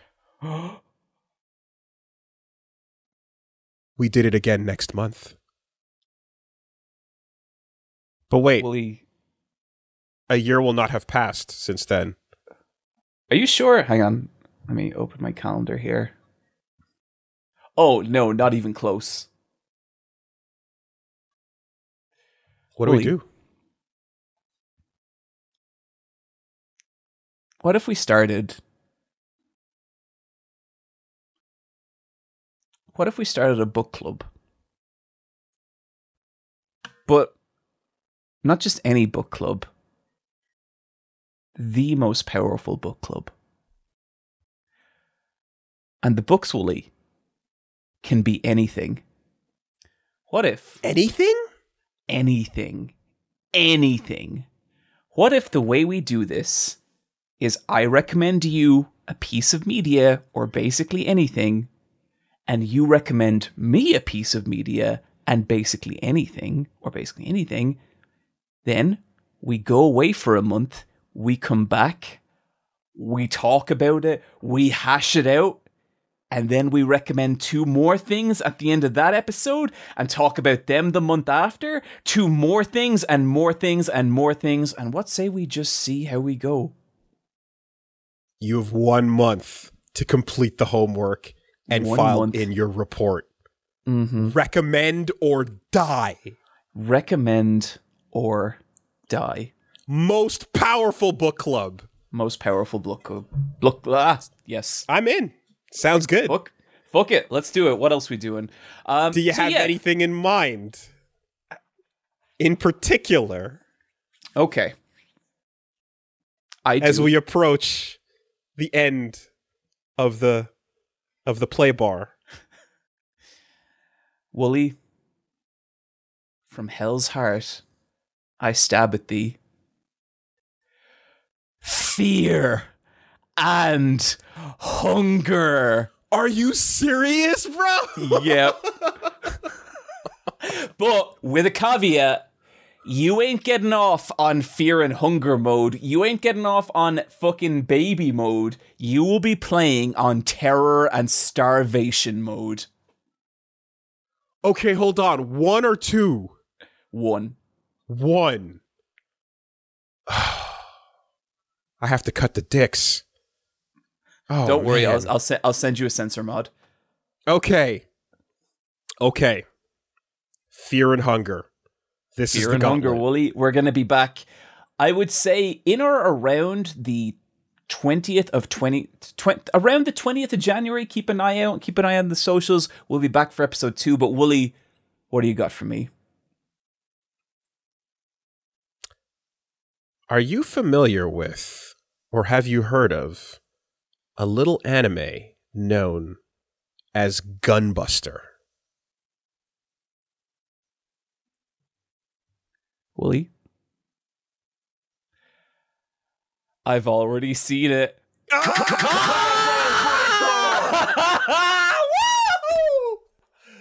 Oh, God damn it. And that combo breaker. Combo breaker! Our first ever combo breaker. Fuck. Okay. All right. You know. So you've seen, because I wanted to talk about that ending. Okay. Destroyed me. Loved it. Oh. It's available. It just got dubbed. It's on Crunchyroll, by the way. So it's an amazing dub. It's really, you can go back. Oh, it's an incredible anime. Fucking brilliant. Okay. All right. You know. Of course. All right. I now have to step it up then. Mm-hmm. See, I was being kind of nice. I was kind of just going for a little emotional, like little 1-2 right there. Okay. But you're coming out with the fucking heavy hitters.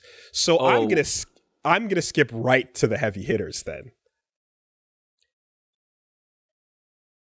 John, your job is to find the Dublin FGC and attend a local. And play. No! Oh, not social! Not something social, no! Your job is to go into the world and play in a tournament or participate in a fighting game local in your community. Not people! No, not a social thing! Oh, God. Fine. Ugh. Go play some Street Fighter. What about entering Street Fighter 6 tournaments at MagFest? No, that'll be too late. Fuck. Okay, fine. I'll go talk to people. Oh, I'm so mad. I swear to God, I am going to make you suffer for this. You have entered hell, my friend. Oh my fucking God. I tried to be nice. I tried to give you Gunbuster, but then you combo broke me. So now this is what happens.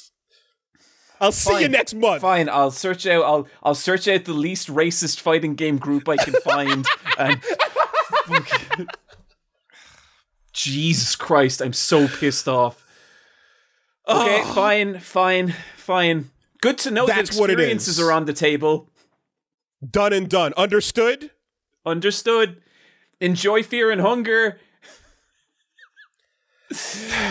Oh, okay, let's bring it down. Guys, thank you so much for joining us on episode 1 of Eyepatch Wolves. I hope you guys had a great time. I genuinely did. Woolie, this was a fucking blast, and I think, we've both in our own way kind of wanted to do something like this for a while. I can't wait, and just thanks everyone for listening. Go subscribe to the YouTube, go subscribe to the podcast, look us up on Spotify, fucking whatever, we're gonna be there. And yeah, let's fucking do this. I'm Woolie Versus. I'm Eyepatch Wolf.